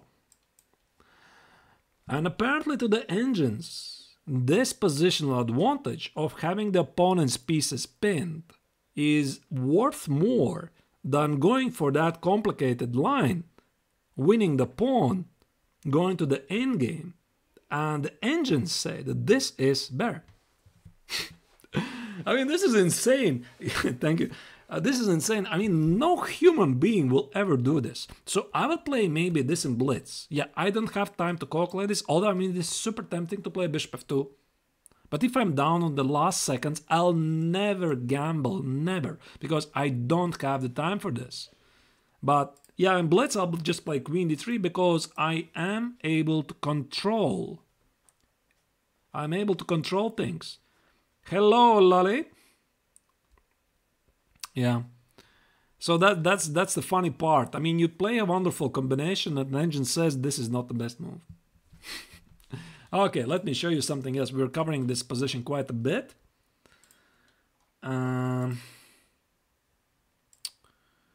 There's something interesting.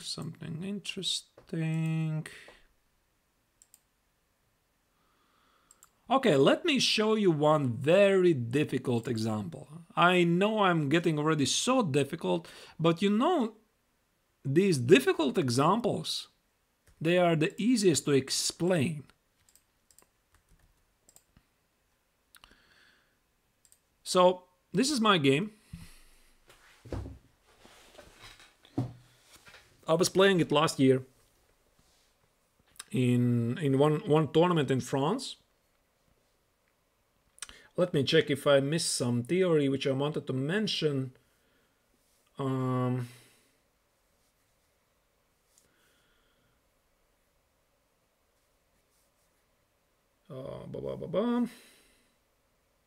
Yeah, by the way, I don't think I really mentioned it and stressed how important this is.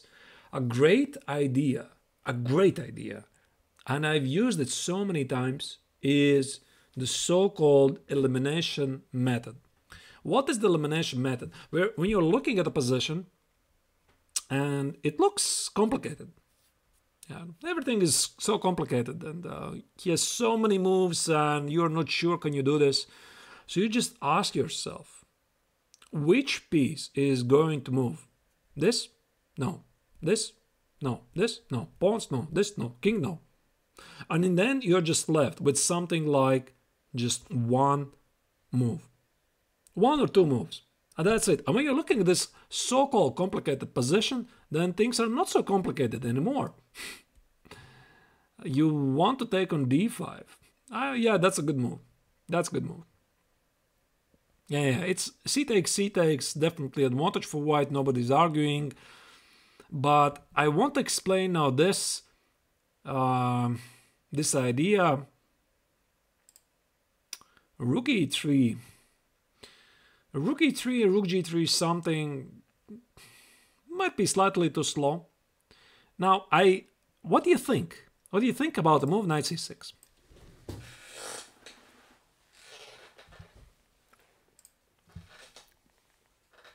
Yep. What do you think? What does your intuition say?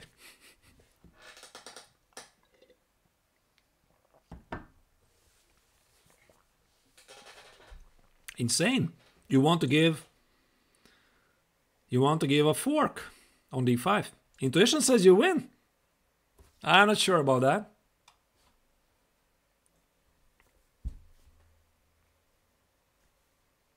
Hangs the piece by intuition. I love that. You don't believe knight c6 is good? Okay. Okay. Anybody else?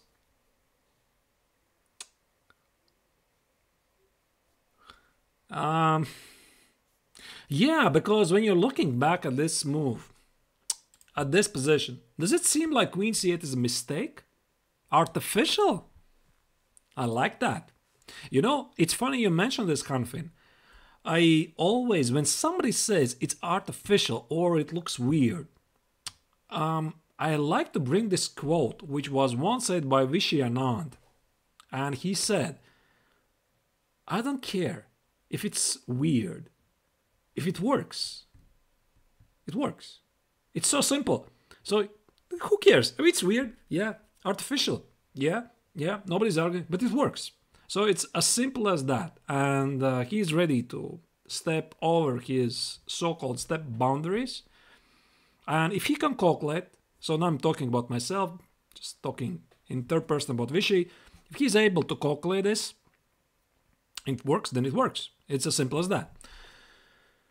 Yeah, so let's try to calculate this. Let's try to calculate. So knight c6, and we are doing this in the head.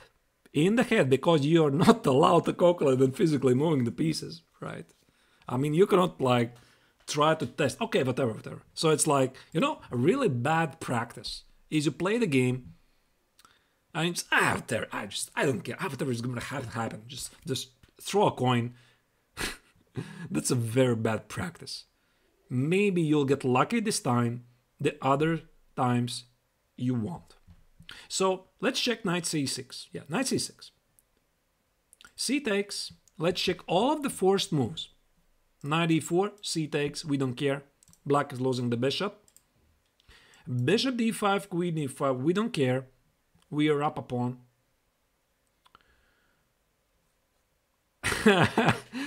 Watchful praise. Yeah, thank you. Nah, you won't allow me to draw arrows. I mean, that would be something, right? I mean, I've seen this in sometimes in the games. It's like this. It's so ridiculous. I mean, I'm sitting and playing against the player. He's doing like... I mean, it's so funny to watch. I mean, just don't do that, please. You can do all of this in the head, of course. I mean... yeah, it looks funny, really. So, yeah, of course, knight a5. Do we stop it? We don't, because there's a pin. There's a pin, guys. So queen b2. We can still take bishop d5, rook e7. Do we stop the line yet? You do fingers. No, don't do the fingers. So maybe the rook is trapped. Let's check it. Bishop e6. Bishop f4. There is no knight c6. Okay, doesn't work. And if he goes something like knight c4, my minimal program is bishop c4. Doesn't mean I'm going to take it. It means I keep my pawn. I need to draw the line. I draw the line. I'm saying I have the pawn. Should be great. So this means, let me check again. C takes, anything else? Any bishop moves? Physically, no. No bishop, no nothing. So knight a5 has to be played. So knight a5, queen b2. Let's check everything else. Some intermezzo moves, some threats. We're checking every single forced move. Hi, Baklam. Yeah, doing great. Doing great. Enjoying my bootcamp. How are you doing? So after knight c6, it becomes apparent that knight c6 is a piece of cake. You just take c takes on d5, you're up material. So this means queen c6. So far, so good. Now, c takes d5, we take it. Queen d5, we don't care. Take, take, rook e7, we have extra pawn. Oh, wow, that's a lovely way to spend the Friday evening. Yeah, good luck. Maybe you can try to combine it with some following the stream. So bishop d5. This is still under attack, by the way. c4 is the only move. And again, how many moves does he have? Bishop g2 is ridiculous. Bishop c4, I don't care. I have a great position. Bishop e6 is possible, but I'm winning back a pawn, back a piece. You will try. d5. Queen goes, I don't know where. D takes, F takes, and I draw the line. Again, I don't think any further here because this is not necessary. I mean, there's more than one continuation. You would ask the engine will say there's queen h3. So would you, if you would ask me, am I spotting this in the actual game, in the calculation, there's queen h3? Of course not. I mean, I'm seeing this move. So when I'm going for this line, I'm picking some kind of minimal program. So my minimal program here is just I can play at least bishop e3, right? and he has this weakness. Although I have a weakness on c4, I should be slightly better because this can be targeted, and the pawn on c4 not so much. Okay, so bishop e6, we don't care. Is there something else? Yep, bishop e4. There you go. After bishop e4, bishop d6. Bishop d6 is nothing. You just take it. Just take it. Rook e8 again. You just take it. Yeah, you just take the piece. So this leaves bishop e4, and it can be quite a cold shower because you think, wait a second, what is this? d5. I just take it, and he plays queen g6. And you think, wait a second, what is this? I play f3, and he plays bishop f6. Intermezzo move. And to be honest, now I'm talking probably about quite a competitive player. You have to see this here. You have to see this here. Because you cannot go otherwise knight c6, because this is a forced line. So knight c6, queen c6, c takes, bishop takes, c4, bishop e4.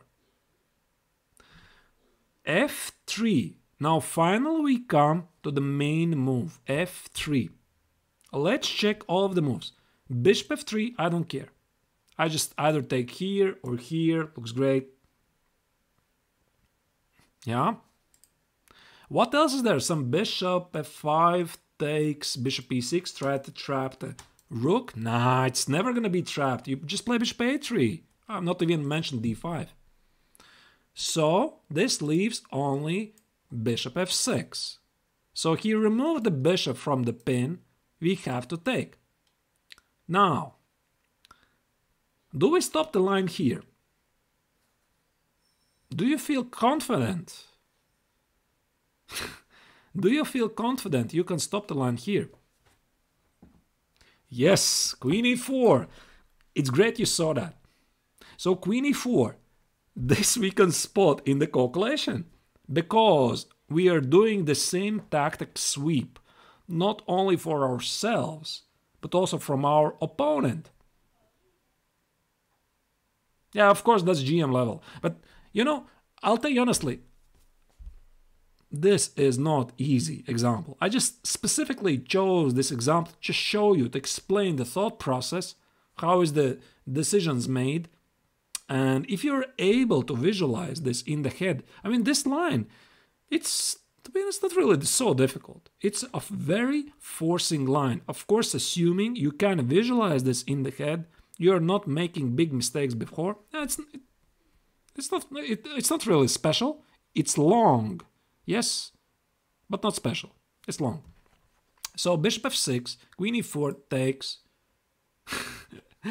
bishop d4, bishop e3, bishop here. Now, when we are calculating this line in the head from afar, we are still not made knight takes on c6. We're still sitting in that position, and this is the position we are seeing. Do you feel something about this position? Because when you're calculating, your intuition says which direction should you play. And now, what does tell your intuition here? Do you feel something? Yeah, it's hard. It's hard. Queen d1 and what? Queen d1 and what? What do you feel? So that the rook on a8. So the rook on a8 might be under attack. And again, let's go back slightly. Yeah, and queen d5, exactly. Let's go back slightly. Again, back to this monstrous example. Forced, forced, forced, forced, forced, forced. All of this is forced. Other lines, we don't care. Headache. Yeah, this is my longest line I've ever calculated, actually. 15 moves ahead, no mistakes. I mean, so far it's still not 15 moves. But I just wanted to show this because it's such a lovely example. Queen b5. Unfortunately, it's going to be rook d8 and knight d7. We have to spot that during the calculation. Otherwise, it's a great idea. Yeah, I like that, to stop the knight from developing. Yes, white needs to do something. White needs to make a forcing move. And again, use elimination method. Not bishop. Not bishop. Either a queen or a pawn. One of these. Super Vani. Actually, Super Vani, that's a very nice point you brought there. How do you think? How long should you be able to calculate this? Hi Birdsmith, by the way. How long should you be sitting here? Assuming we are playing in 90 minutes for the entire game, plus 30 seconds, a classical game, how long are we gonna sit here for this moment? Maybe for Sashadov it's going to be easier to answer because he is a competitive player like me. He's an international master, so he probably knows, feels at least. 15 minutes. 3 minutes. Well, good luck calculate all of this in 3 minutes. 15 minutes. That's closer. I don't know. I mean, depends how fast, how quickly, how accurately you're calculating. I would say this is one of the critical moments of the game. It's as simple as that. And you want to spend your time on critical moments. So you don't want to think, oh, I'm going to sit here for something like half an hour to think, should I play h3 or should I play a4? Right? It doesn't matter. I mean, who cares? So is it h3 or a4? I would spend as much time as I need, but still not burn my entire time and keep some time for the remaining game. How can you recognize critical moments? That's a nice question. I guess it comes with experience. You feel that this decision could decide the game. Now you just feel this is the decisive moment. Either I win, either this is a draw, either there's a very strong attack, either there's something else. So it's not just some shuffling pieces here and there, not some quiet maneuvers. Yeah. Yeah, so definitely that's a critical moment. Again, we calculate this, calculate this, calculate this, calculate this. So queen d1 is quite a forced line. Bishop f6 is technically not a good move. And after e5, threatening with queen d5.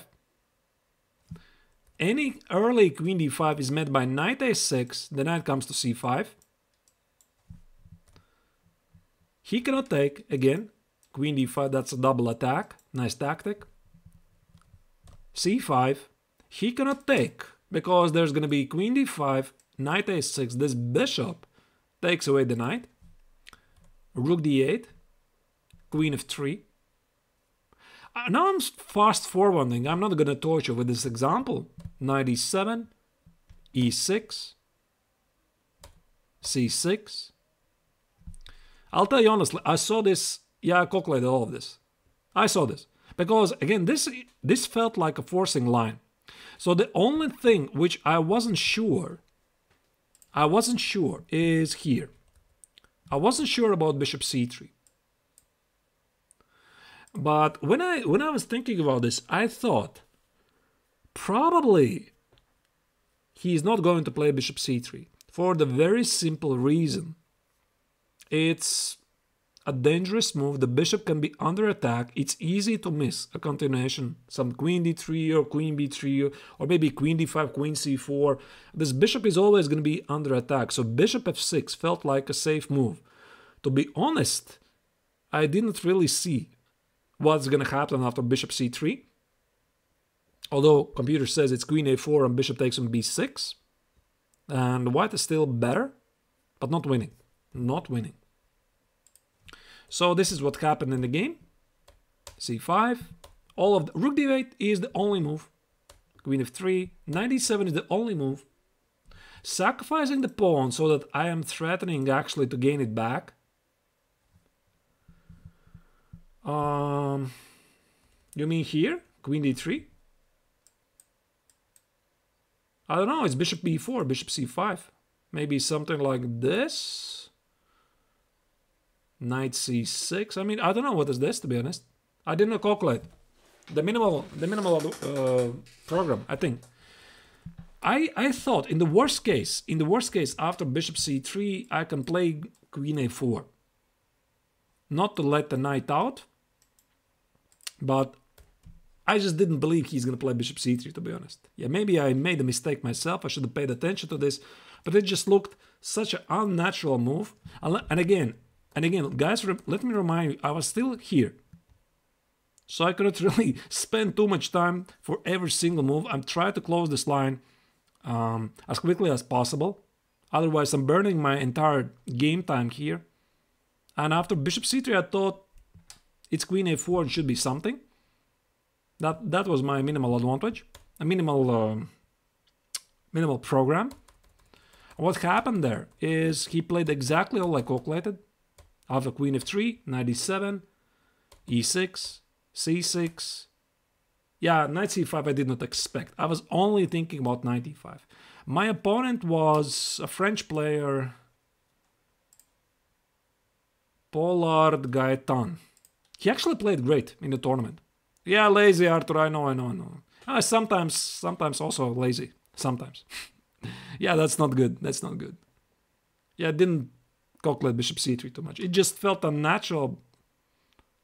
So, yeah, knight e5 was the move I was expecting. Queen e4, rook e5, and I thought should be good. I drew the line. I thought I can play g3, bishop h3, bishop f4 ideas. With this pawn on c6, I thought it's going to be something. So that's my intuition. Am I able to properly calculate this until the end? I have to stop somewhere, so I have to draw the line. Snotboy, it was satisfying to see that my calculation was good. Yeah. So you calculated so far, and oh, thank you, Watchful Prism. Thank you. No, it's not a raid. It's it is a raid. Hey, Metal Eagle. How did I miss that? Here it is. And thank you, Watchful Prism, for the cheer bit. And welcome here, Metal Eagle. Hope you had a great stream. Right now, I'm running my boot camp, which is by the number, I don't know, something like 15th boot camp. Usually I'm doing this on Friday afternoon, European time. So we are talking about training calculation. So I'm hoping we are getting somewhere and that you had a great stream yourself. So welcome everybody. Hope you're going to enjoy the time here. Right. So he played knight c5. And after knight c5, c7, I didn't calculate this already, so I had to stop at some point. And after queen c6, white is winning. Yeah, white is winning because this pawn is decisive. Technically, black has two rooks for the queen. So if you're thinking about this, like, I mean, oh, two rooks versus queen, that's great, right? For the player who has the two rooks. No, it's not really like that. It really depends. Yeah, he's super generous. Thank you, Watchful Prism. So it usually depends on the activity of the pieces. Yeah, 5,000 bits. I think that's a record actually. So thank you. Yeah. Right. So okay, Sicilian player, take care. And the g3, bishop h3 is deciding the game, and I'll just show you how this game ended. g3, also preparing bishop f4, bishop h3, here,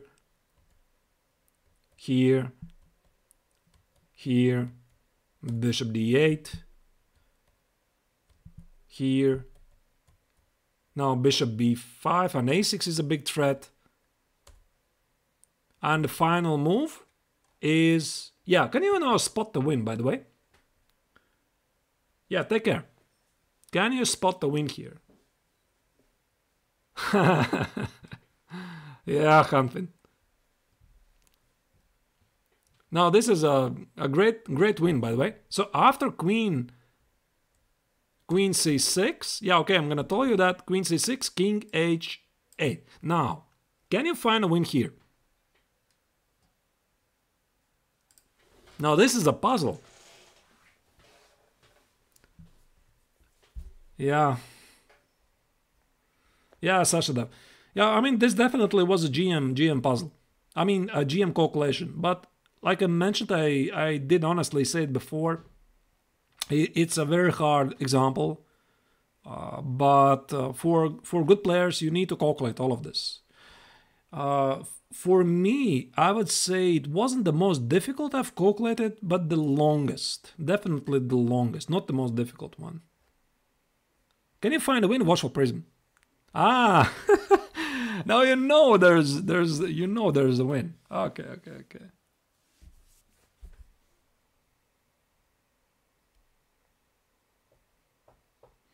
Bishop a6 is knight a6. And what?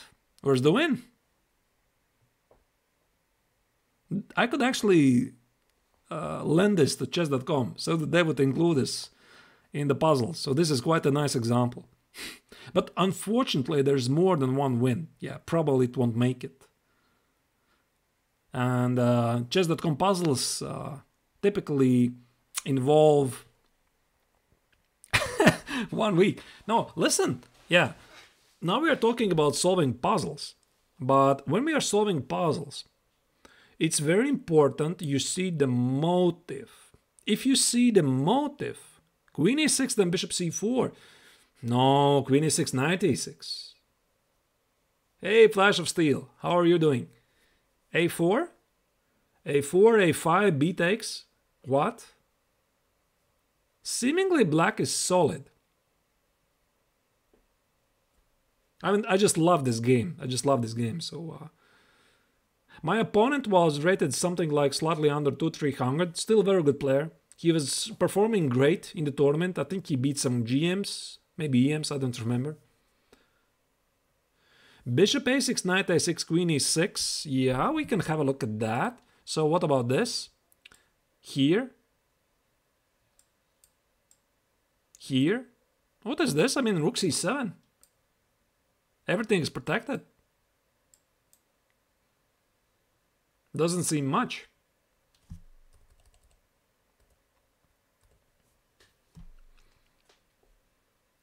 Doesn't work. So again, I'll return back. So the motive, I mean, this is a difficult puzzle, but it's possible to solve if you understand the motive. So what is the motive? Bishop h3 is f5. And by the way, I'm still not sure if bishop h3 is still a threat. Because what happens? Bishop h3, let's say I do nothing. I just do nothing. You take bishop e6, takes, rook c7. Is that a win? Queen f3, Bert Smith. No, bishop d3, no. Queen f3, I play king g7. I'm not sure what you're threatening. Bishop c4. Yeah, bishop c4 is a serious move. Bishop c4, let's say I'll play something like... It's difficult to pick a move. Maybe f5. Yeah. You'll play bishop c4. I'll play, let's say, f5. Let's say you take, here, take. Now, are you sure this is so easily winning? I'm not sure it's winning at all. So we only have queen for rook and bishop. It's not really such a decisive advantage.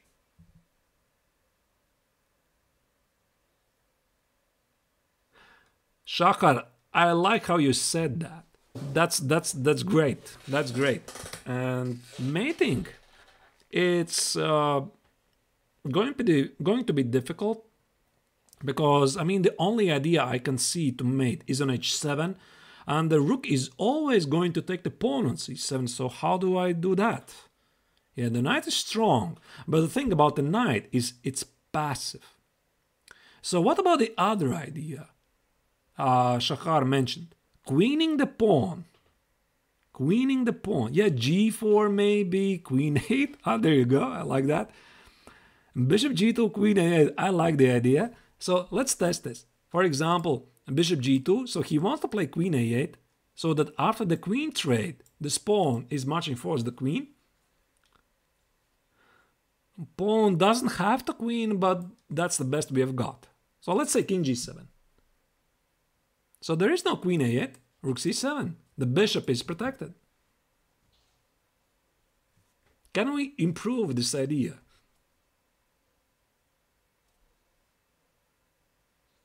Now, it's not obvious, I know that. Hey, Pixenix, you nailed it. You nailed it. Yep. Bishop b5, the idea to play queen e8. It's as simple as that, because queen e8 we are threatening with a mate. And now what happens after king g7? Now we play bishop a6. And now there's a check. Now this is lovely. I was so hoping this is gonna happen in the game, but I think he resigned. Yeah, so this bishop b5, yeah, it's very nice. I mean, one of the nicest ideas I've ever seen, at least in my games.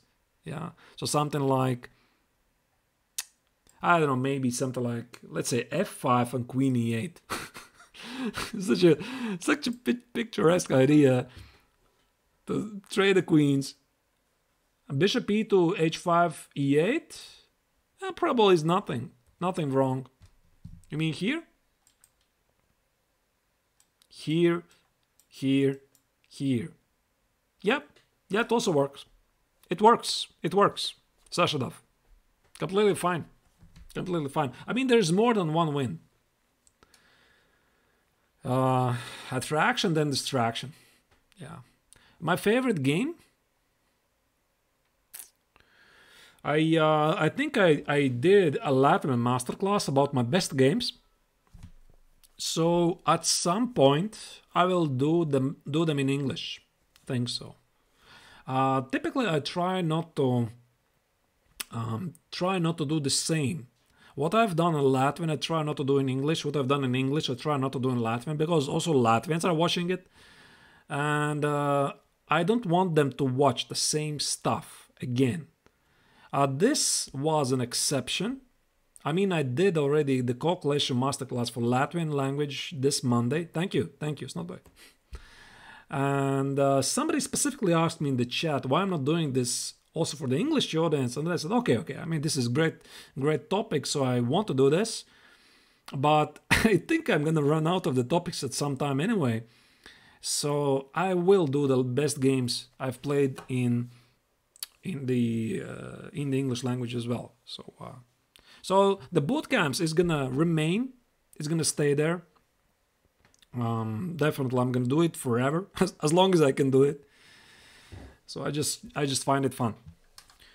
Let me check if there's anything else. Anything else interesting? There's some combinations. Kasparov Topalov. Ah, wait, you mean that... Yeah, remember, there was this queenside attack, right? Sashadov. This rook d4, was it? Rook d4 sacrifice? Is this the game you're telling about? This was a game... Yeah, rook d4, yeah, thought so. I forgot most of the game, but I remember the idea. Yeah, that was a lovely game. This was... Petrov. Yeah, I think it was Petrov defense. Yeah, Petrov defense, the boring Petrov. You can get such an exciting game. Yeah, it really depends, right? Alrighty. Let me check. I mean, mostly I wanted to do not the puzzles, but some calculation techniques. But I guess it goes together. Game 6 of 1960.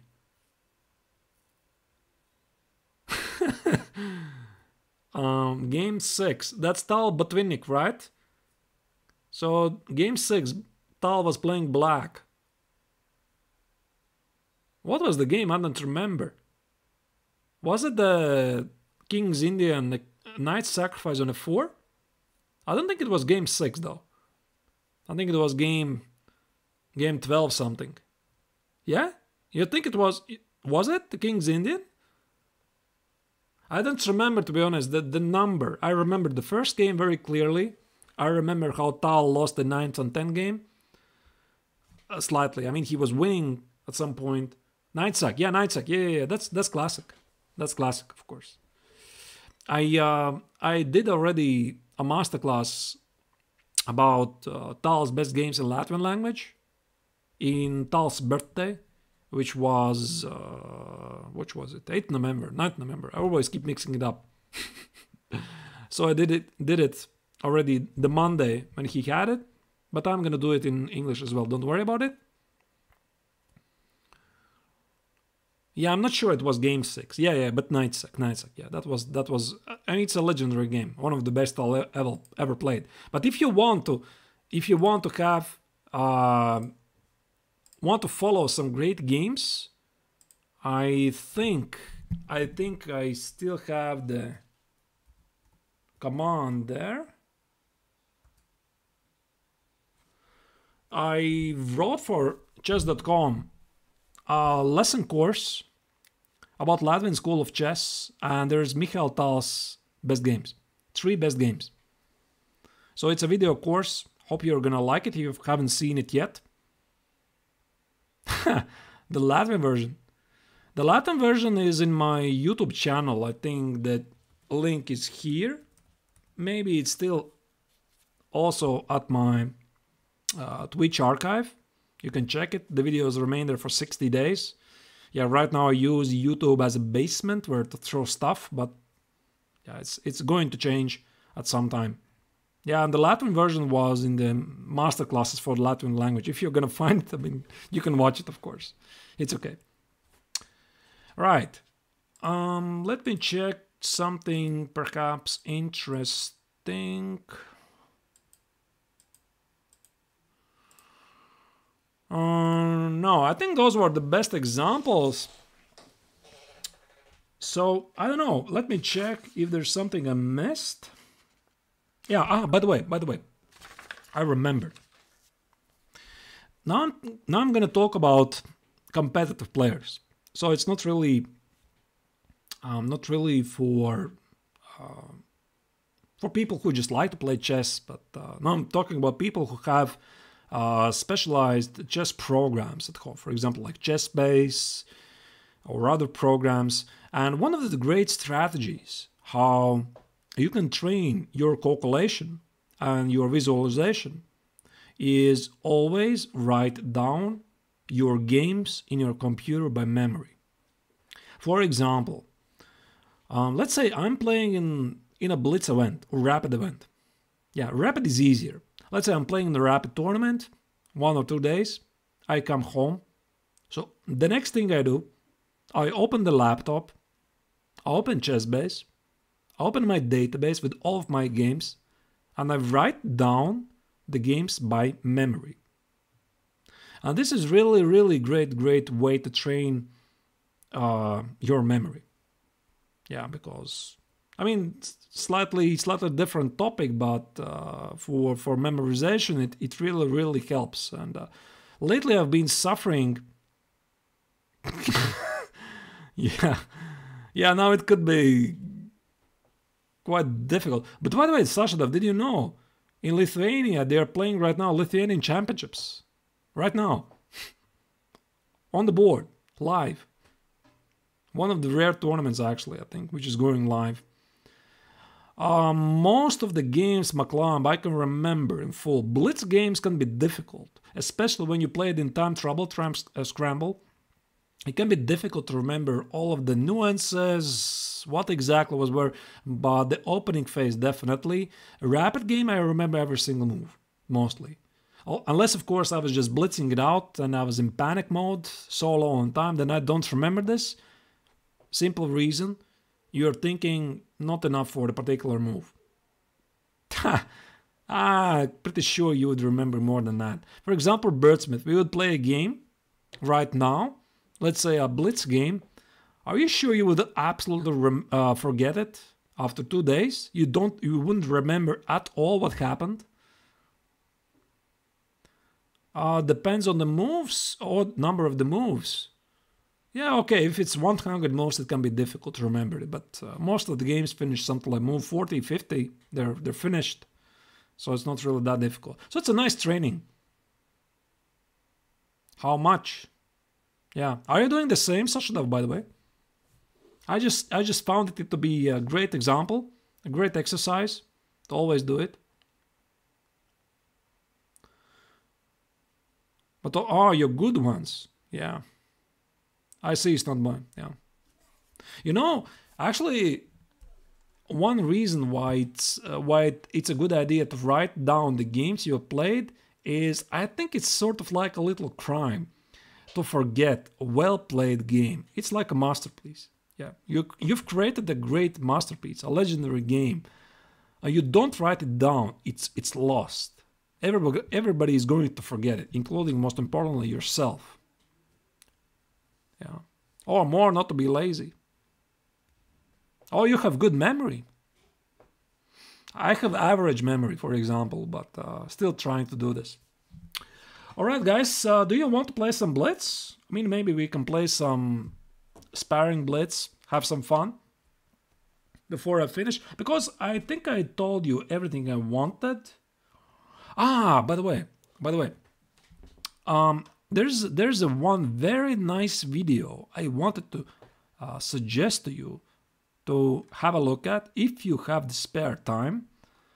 Let me please switch over to the YouTube.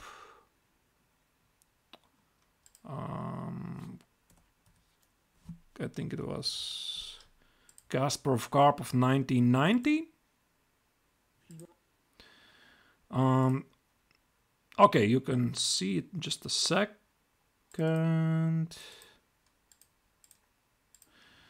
This is a really great commentary.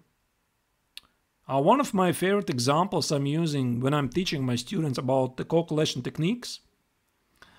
And there is more than 2 hours documentary of Garry Kasparov playing the World Championship match against Anatoly Karpov in 1990. And what I really enjoy is how both players explain their thought process. And in particular, how Kasparov explains his calculation. There is this one very, very nice moment when he was playing this immortal game. Maybe Sashda will remember it. Just a second, I'll try to find it. I think it's this game. So probably you've seen the game. It's one of the most amazing games Kasparov played in his World Championship matches against Anatoly Karpov. Yeah, the link, I think it's here. Just a second. Oh, you know the game and the video? Yeah, sure. I mean, you should know. Yeah, this is gold, absolute gold. Yeah, Zaitsev, Rai Lopez. Yeah, Zaitsev, Rai Lopez. By the way, why I wanted to mention this example is that Kasparov really, in a very nice way, explains his thought process and how he calculating. And in particular, I love this one quote. He said, this I calculated, and this I calculated on the way. And I was basing my calculation partly on intuition because it was so complex, and the game proved I was right. And then in the end he says, I did not find the best defense. I mean, not the best, but if there is any acceptable defense for black, if you did, well, then you did, because I did not. I thought I'm winning. And then I switch on the engines say Kasparov is winning. I mean, really a great calculation by Kasparov. So definitely you can check that. Bobby Fischer slamming the pieces. Yeah, I don't think I've seen it. Right. Okay, guys. Yeah, okay, see that. Maybe we can play some games. Do you want to play some games? I could play some games with the subs. Maybe somebody wants to play. I've talked for theoretical stuff for 2.5 hours already. Head is gonna explode. So I could do something else instead.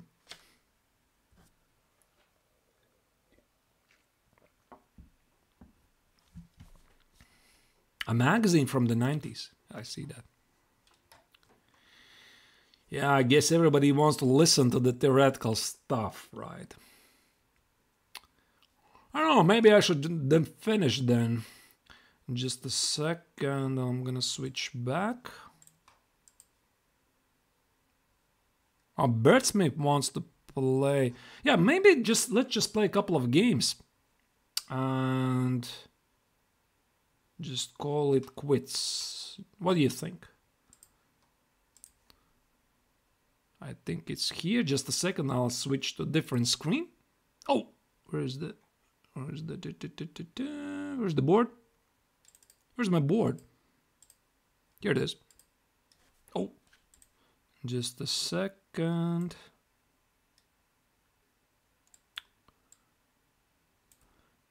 Yeah, so one of the perks for the subs, of course the supporters as well, is I offer them to play some games during the live streams. Magnus versus Nepo. Nah, it's gonna take forever. There was Birdsmith, Anirudh. Okay, I think Birdsmith was first. Okay, here we go. Birdsmith, you're on. If he's still here. He is still here. Yeah, but playing for 3 minutes without increment is just for fun. Don't take it too seriously. If you want to get better at calculation, tactics, I suggest for you not to spend too much time on the puzzle rushes, which is solving puzzles in the limited times at like 3 minutes or 5 minutes.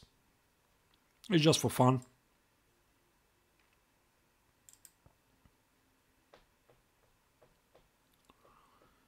Let's say b5, please don't blunder bishop c5. Okay. a3, not so sure. Oh, Birdsmith, come on, come on, come on. Don't blunder the queen, don't blunder the queen. Survival as warm-up. Okay, let's play a rematch. Survival as warm-up, that's strange because for me, survival is already real stuff. The real stuff. I think I actually have an active session. I could check it briefly. Maybe it's gonna be expired already. I have a previous active session that's puzzle survival. I think the score is something like 70 with one mistake, but I have no time to continue because it's so exhausting. Yeah, I do coaching, just guy.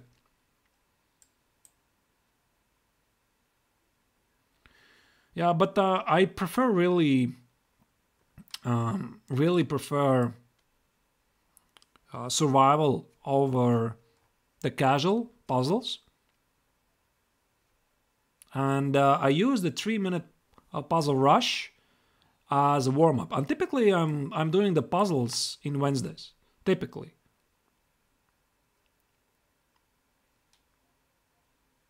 Sometimes when I have a very tense graphic, then I mean not graphic but schedule, then I'm mixing it up somehow. Okay, Shahar. Okay, don't be a stranger. Come around. Yeah, this is unfortunately a blunder. I mean, you're missing a pawn on e6. Checkmating over survive. Okay.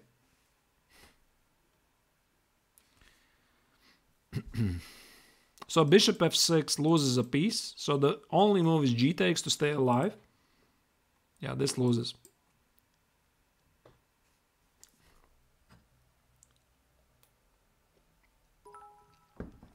Okay, I'm sorry, Birdsmith. I mean, my purpose is, of course, not to crush you. At least you play the GM. Anirut is still there. Okay, let's play one game, maybe. Okay, Kane, thank you. Thank you. Have a great day. Thank you for being here, Kane. Yeah, I'm probably gonna finish quite soon already. Okay, welcome. You're welcome. Hello, Nikola Tesla. How are you doing?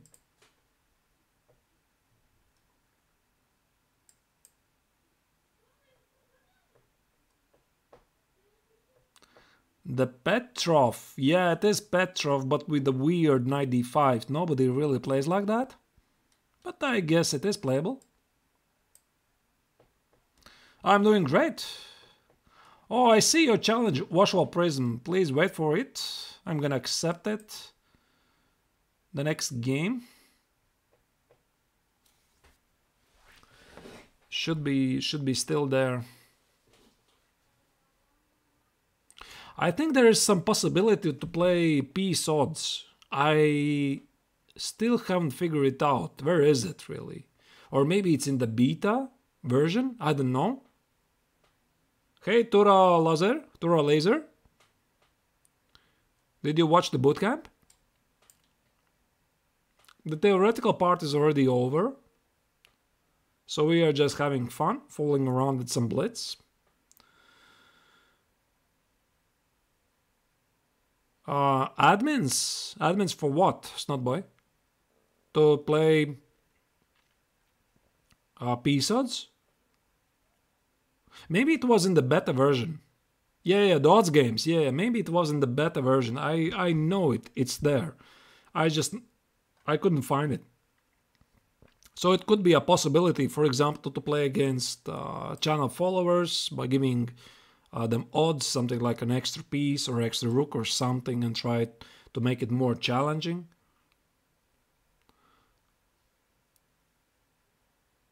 Chat moderators. I think I have some chat moderators. They're just not here. Maybe I should post an announcement. I'm looking for help. I mean, sometimes a spammer comes by. Today was one, so I just banned him. So it's 2 clicks and he's gone. Okay, let's just finish the development.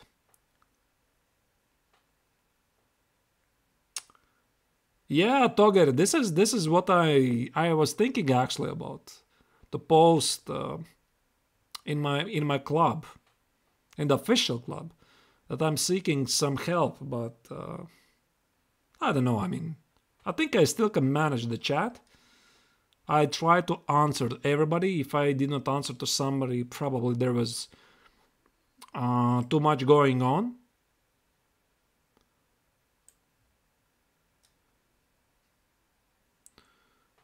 Now, after Long Castle, it's too bad. I was so hoping to show you something. Anirudh could have played Long Castle followed by knight e7. And then I could play queen c6, b takes, bishop a6, mate. Too bad he didn't fall for it, but okay. Yeah, of course, Sasha, the Long Castle had to be played. I was hoping for this mate, but okay, I'll just take the pawn, I guess. Bishop g7 is funny, it doesn't work. I just take it. There's a second pawn at some point later.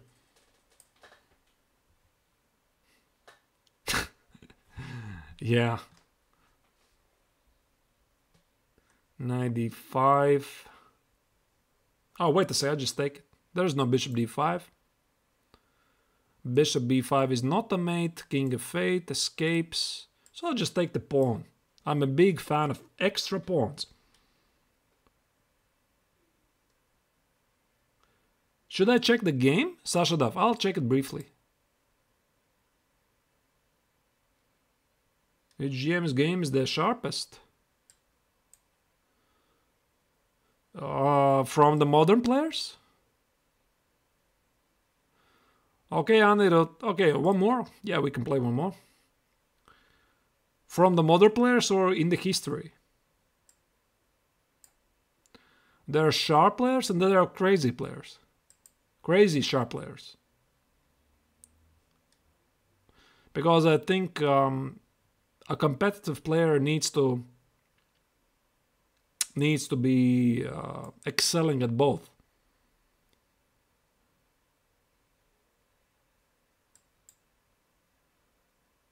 The final position, yeah, I'll check it, Sashadov. Okay, you got it, I'll check it. Now here's actually, this is d5, I think that's a slight mistake. Queen h5 check, g6, queen d5. Queen d5, knight f6. Now this is funny. If Ivanov is following the stream, yeah, he's following the stream. I shouldn't have said that. Okay.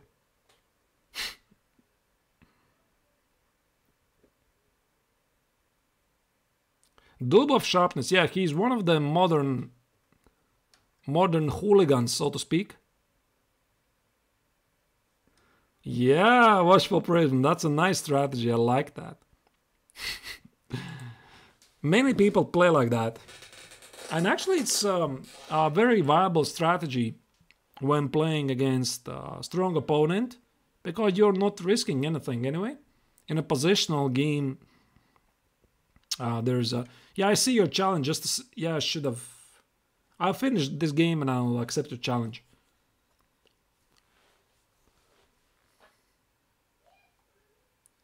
Queen d2. What's happening here? I don't know. Knight? I don't know what to do here. Dubov Swan? Yeah, I know the game, of course. No, you know what is a more immortal game? Is my absolute favorite from modern chess is this game. Two Chinese players were playing Ding Liren against... who was the other player? Do you know? Do you remember? Ding Liren against Yu Yangui? No, I mean, I don't remember. No, not Wang Hao. There was a younger player. I know the player. I forgot the name. Yeah, Bai Yingji. Yeah, Bai Yingji, exactly. Yeah, Bai Yingji. Jeffrey Young is American. Bai Yingji. I could show it to you, but maybe another time. Some topic about... No. Bai Yinchi. He is not really the top level GM. He's just a GM, but still very good player. And he played a legendary game.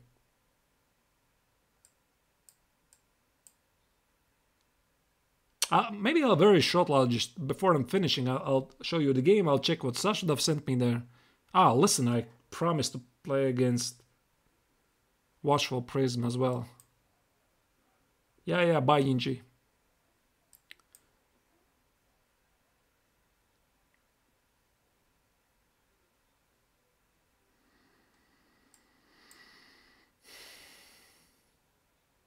Oh. Yeah, Agad Matar's channel is great, right? Yeah, he's really doing fantastic stuff. I'm gonna win this actually. It's not clear.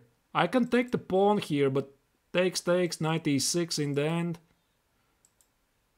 I mean this knight obviously on e6. Okay, I'll just simplify slightly. Maybe I get a better endgame. Maybe a5, b6 was better, I don't know.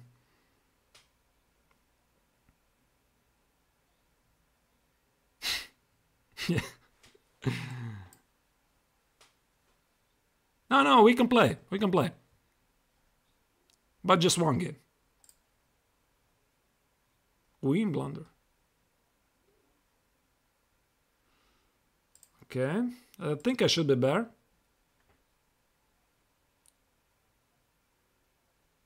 Really? He said that? Yeah, I mean, that was insane game.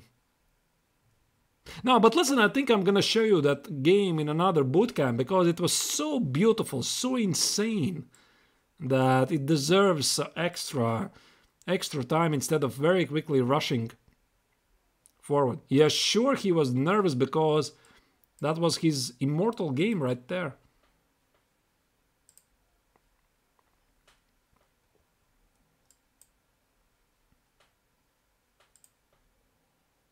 Oh, actually I'm down on 30 seconds. I didn't even notice that.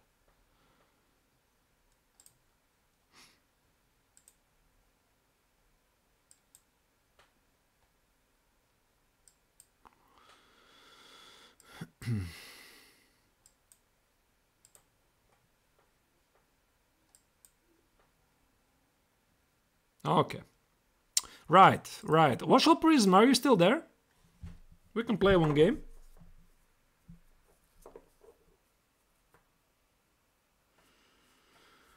Yeah. That's a great topic. 20th century immortals. Yeah, I love that. Absolutely, I love that. There was this great article at chess.com. The best games of 2010s.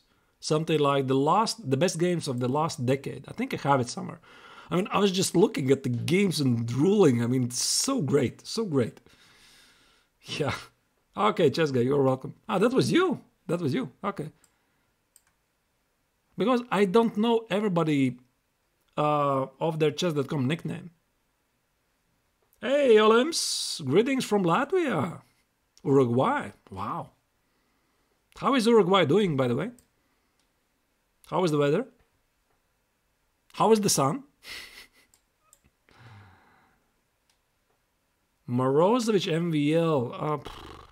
Yeah, I don't remember, to be honest. Quite warm. Okay. Can I play an IG5? I don't know, really. I just sort of improvised. Maybe it's not a big deal. Knight A5. This actually looks like awfully like a theory, no? Takes. I think I've seen it somewhere.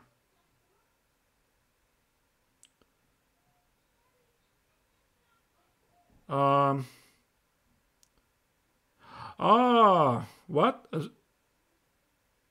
On your profile advert for your courses. I think you need to change the background color. So maybe you have the dark background. You can choose it to light. It's here. It's here.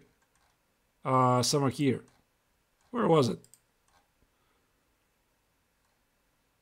Yeah, dark mode here. Try to switch off. Try to switch off the dark mode. Oh, I set the color. So you cannot read it? I'll check it. Thank you for notifying me. Yes? It's so dark. Yeah, you can try to highlight, of course, but that's not my purpose. Can I do something funny here? Can I do something? I don't know, G4. Can I do this to stop F5 from happening? He's right. I'll check it.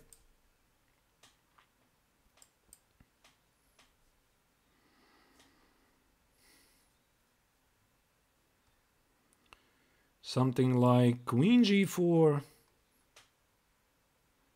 Highlighting, yeah, that's not supposed to be, but thank you for notifying. I didn't know this problem to be existing. Can I play bishop h6? Take. Probably I can.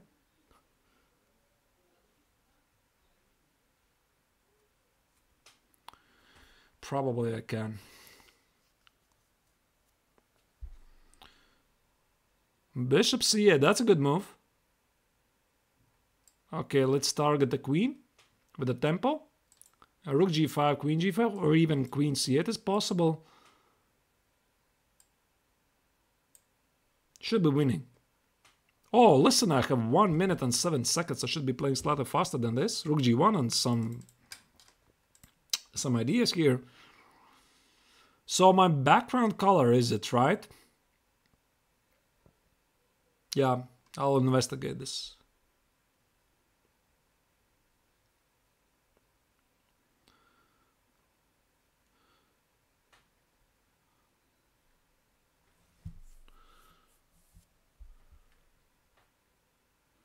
For Blitz game, yeah, but again, what is important is the time.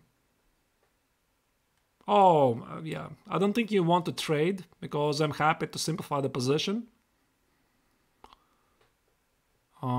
Take, here, should be good. Ah, Rook F8, I missed Rook F8, I thought Rook E8, D6, yeah, this I missed. But I guess I still should be doing great. Okay, Snot Boy, take care. Have a great day. Bye-bye.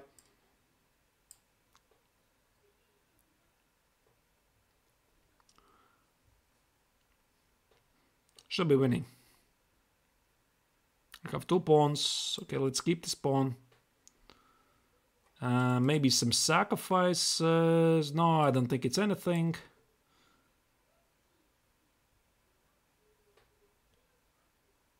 Let's not blunder anything.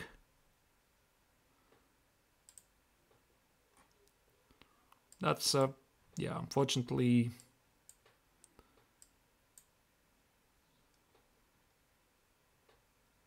Okay, yeah, thank you Watch for present for the game. I mean, we definitely can play another time more. Where is this game, Sashadov? Where is this game? You told me a chess bomb. Ah, there it is. Found it. Ah! Yeah. That was... you're not seeing this. Just a second. Just a second. You're not seeing this. Here. Rook C6. Hey, yeah, Watchful Prism. You're welcome. We can play a lot more in the future streams as well. I always try to play against my channel subs. So, I mean, technically you're not a sub, but you're a very big supporter. Oh, wait, oh, you are a sub. Yeah, you also are a sub. But I mean, I always play with people who support my channel, so you definitely are one of them. Good night to the Indians. Yeah. Good night, good night.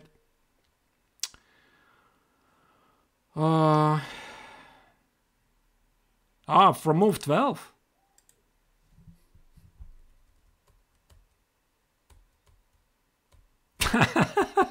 I see that.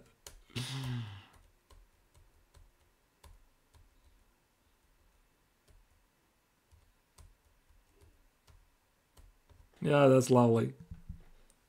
Okay, chess guy, have a great evening. Alright, I see. That's a nice game. That's nice. Alrighty, alrighty. So, let me switch back here. So, I think I'm finishing probably. It was super fun and super great to talk with you guys, and of course huge thanks to Watch for Prism for the big support. Really you're fantastic. Thank you. And thanks to everyone who was following the bootcamp. The fact that you're watching, the fact that you appreciate it is so important for me, and it makes me also more motivated to produce more stuff, right? And thank you for being here. So my next stream, I still don't know it yet, because it's gonna be one in the weekend. I was supposed to play a Streamer Battle League match against the Chess Dojo channel. I don't know if they're gonna play this weekend, so they haven't answered yet. I don't know what's happening. If it's not gonna happen, I will have a Chess Club's 5th arena. So again, if there's one of the subs who is not in my official club, of course, you're very much welcome to join my club So this is the official place where I'm talking with the people who like the stuff, what I'm producing. And I'm reading the club on a daily basis, writing some news. So this I would like to keep as a place to communicate with you guys when I'm off stream. Share some ideas. I mean, it's slowly growing. I established it only this July, and I expect to be quite large in the end. And one of the things I'm doing for the club is organizing the various events. So at least I would like to keep this tradition to organize various arenas and tournaments so that you always have something to play and you always have something to watch. And again, thank you for being here. Have a great evening, or what time zone you have anyway. For me, it's evening, late evening already, so I have to finish. Take care, have a great day, and see you in the future streams. Bye-bye.